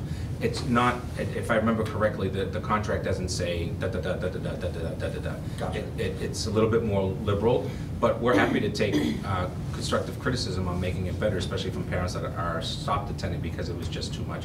I actually think that and I'm not a big fan as a parent. The whole idea that I get 7 minutes to talk to Nick, my teacher, social studies teacher, is like, you know, I can't even understand. You know, like, yeah, your kids get an A-. Why are you here? Well, I'm here because of how does she get an A? Right? Versus what we really also want to see, which is your kids failing, and it's because they're not doing homework. How can you help me? And that's a longer conversation. So, right, but I think that's kind of what Nick was saying too, right? It's like, if that's the problem, there's a million other ways to get in front of them and talk to them. Exactly. So my sense of the parent-teacher conference has not been, it's only for the kids who are not doing well. It's been for everybody to kind of go in and say, correct, hey, how is my kid doing, et cetera, et cetera. So if you look at, okay, whatever they do, like 2 nights of it, and they have, I don't know, 25 spots a night, that's 50 spots. If they have 150 kids, 100 parents, 100 kids' parents can't get a spot. Somebody always gets knocked off. Right. It's a fact. Right. So that's my point here, right? Is like it's not run well. Like if people can't get in to see them on that night, they have to now do a special meeting just to sit down. Yeah, the question becomes, how many nights do you do for parent conferences? And in today's world, I would argue that I think Zoom and telephone it can be. I know some of our parents are taking advantage of the Zoom, and our staff does as well. I've seen it because it's a now situation. Right, it's not called parent conferences and you're waiting 4 weeks. It's happening because there's an issue going on and the teacher wants to. I think that's my point, is like it's almost a little archaic. Yeah. Because it is what society is now, but everyone wants the answer now. I don't want to wait 4 weeks, you know? And then again. That's why we don't go. When you wait 4 weeks, you get 5 minutes or something, whatever it is. And it's like, you're trying to fly through things and I'm like, I feel like I'm being rushed. Yeah. You know, and I'm sure the teacher feels the same way. Yeah. You know, being like, well, you don't have any more questions, whatever. You know? Let me put a working group together for parent conferences and kind of take a look at what we do K to 5 that is working well. I will tell you that the registration online is liked by people because they get the email. The first thing they do is click and get in, right? Unfortunately, if you don't do that, then you're behind. It's not like by the person who comes a little late. Right, exactly. Exactly. You know, I have mixed feelings too. I mean, like for one of my children, I haven't been to a conference in a while because she has very good grades. Right. But I mean, and to your point, Nick, and a little bit to you, Denez, if there's an issue, you shouldn't be waiting 4 weeks to parent conference because it could be like, no, that's why. Oh yeah, he's doing good, but 4 weeks ago I should have called you because he failed 3 tests. Yeah, that's why that event shouldn't be looked at that way. It should be looked at more of a, you sit down with the teacher and kind of put a name with a face. Correct. Okay, this is what my kid's talking about. You know, you get a sense of, okay, how are they doing in your class? They're doing pretty good, okay, good, are they paying attention, yeah, whatever. It's more kind of a meet and greet, I guess, like. Yeah. That's exactly what I felt like the Yeah. October Yeah. one. It's like you meet the teacher, kind of put a face, Yeah. kind of get the, oh, okay, I know what's going on here. you Right. know? And then it's after that, it's kind of. And there's problems, then you figure it out. We used to sit down, when I was a teacher, like I said earlier, it was, I'll be quick, it was a meet the teacher and the curriculum night, and I would have my class for like 15 minutes. And I would just say, this is my homework expectation, these are the units we're working on, this is how you can contact me, this is when I'm available after school. And you know, the kids will be working on some major projects, and now, most of the teachers today do that via Google Doc and send it home. But I still got that opportunity to take a Q&A and all that. It wasn't a parent-teacher conference. I always expected that when a kid's grades were slipping, discipline was a problem, I had to get on the phone and make a phone call. Joe, didn't they, I don't know if they still do that at the high school, but wasn't that the way that they did it at the high school? Yes. You Yeah, would they go did. in and get your children's Yep. Schedule. schedule, and And then then you would follow. just follow your Yep. children's and sort of Yep. period. And I think that always was very, I mean, from my experience of Yep. doing that always was very well attended, and it was exactly that. It was sort of putting a face to a name, and it was getting to know the teacher and expectations, and you had 15 minutes sitting in their classroom, and then the bell would ring and you'd go to the next Right. classroom. Because So- I think it's more important for parents and teachers to have a communication about expectations early on at the beginning of the year and what should happen, and then allow for the dialogue, right? We have parents who do not check their kids' grades ever, but think that kids are doing great because they never got communicated from the school.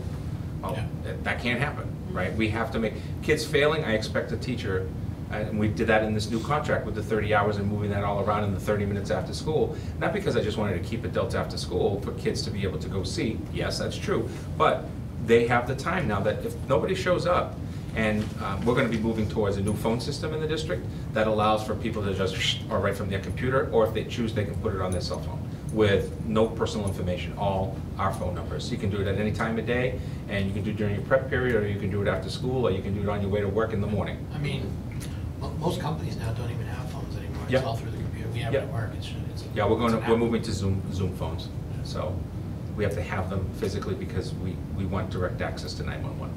Yeah, that's, different standard. Right. I do need a vote on that. March 17th is the district half-day. Thank you. Thank you.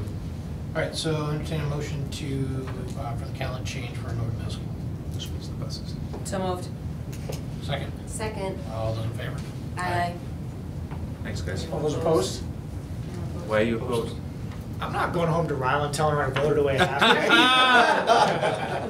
I'll tell her darn before, dear, though. Is he being serious? Yeah, yes, he is. Vote was 4-1. 5-0. You should see what he It does is to a me on 4-1. snow days. I am a no. And She put the must minutes think who it there's no was. school, right? I have zero Other chance I'm business. going in front of her. Other business, real quick for the committee, I just wanted to announce that thanks to the work of many, but especially Ethan and Jen, and some of our staff as well, the Norton High School has received a $24,491 innovation planning grant for advanced manufacturing. So we're looking at, I just met with the team this morning, we have 2 local businesses, it's not formal yet, but we have 2 local businesses that are all about our students and working with us and getting jobs and looking at the field of manufacturing, which is the fastest growing area in Massachusetts, especially Bristol County. We need some joint meeting dates with the Select Board and FinCom. I'll get you some dates from them. I'm working with Mike to try to figure that out. 6,303 bills were filed this year by the State House and the Senate. 1,000 plus of them are education bills. And you have a copy of one I've just given you. It's not for debate, it's just a piece of information for you to have. And then Mr. Cameron from the Veterans Association reached out. They've asked for June 12th to June 19th for the carnival at the Yale School, so I'll formally be presenting that to you as soon as I get it in writing from him. That would be in the front parking lot. They've already measured the solar issue and where things would go, and it all fits. And across the way, I believe, and I don't want to say this out loud because I'm not sure the location is where the people are going to be housed, the carnival workers, because typically they are behind our school. We can't have that happen with school in session. I just talked to him yesterday, that is true. Yeah. They're gonna be across the street. Yeah, they're gonna be across the Yeah. street, so we'll work with them, we'll get it done. It's a good thing, it's a good event. And it's an easy event for us because we just say yes and then they do their own thing. There's a $5 million liability insurance that comes with it. So again, I'll formalize that with you, but I just wanted to get it out so that you know about it before you hear it from someone else. So, will that be during school hours? No, they'll be setting up during school hours, so we'll move the parking lot on the 12th, 13th, 14th, and on 15th at 6 o'clock at night. So if we don't have any snow, we're done on the 14th, but even if we have a day, it'd be a half day on the 15th, or a half, whatever the last day for the elementaries, a half day. So it's what, the 15th through the 19th? It's the 15th through the 19th, starting at 6 o'clock at night, and I think the Saturday, Sunday, they do something in the afternoon as well. Yeah. So we like partnering with the vets, as you guys know, we always try to make sure we support them. And we don't charge them. That would be another request to you guys, is waive all fees. Executive session? Yeah, we have an executive session, so the motion would be a motion to adjourn the regular session and move into executive session for the purposes of discussions and personnel and non-union negotiations. It'll be quick. There's a bunch of items, but a couple of them I could pull out. And it is a roll call vote. So I need the motion as read, seconded, and then I get a roll call. Any other business, other topics? Okay. Entertain a motion to adjourn the regular school committee meeting and enter into executive session with no plans to return. With the purposes of discussion on personnel and non-union negotiations. Negotiations. So moved. Second? Roll call, Mr. Chairman? Yes. Yes. Ms. Cohen? Mr. Savas? Yes. Mrs. Gallagher? And Mr. Schleicher? Yes. Thank you. Roll call is done. Thank you all. Have a great evening. Thank you.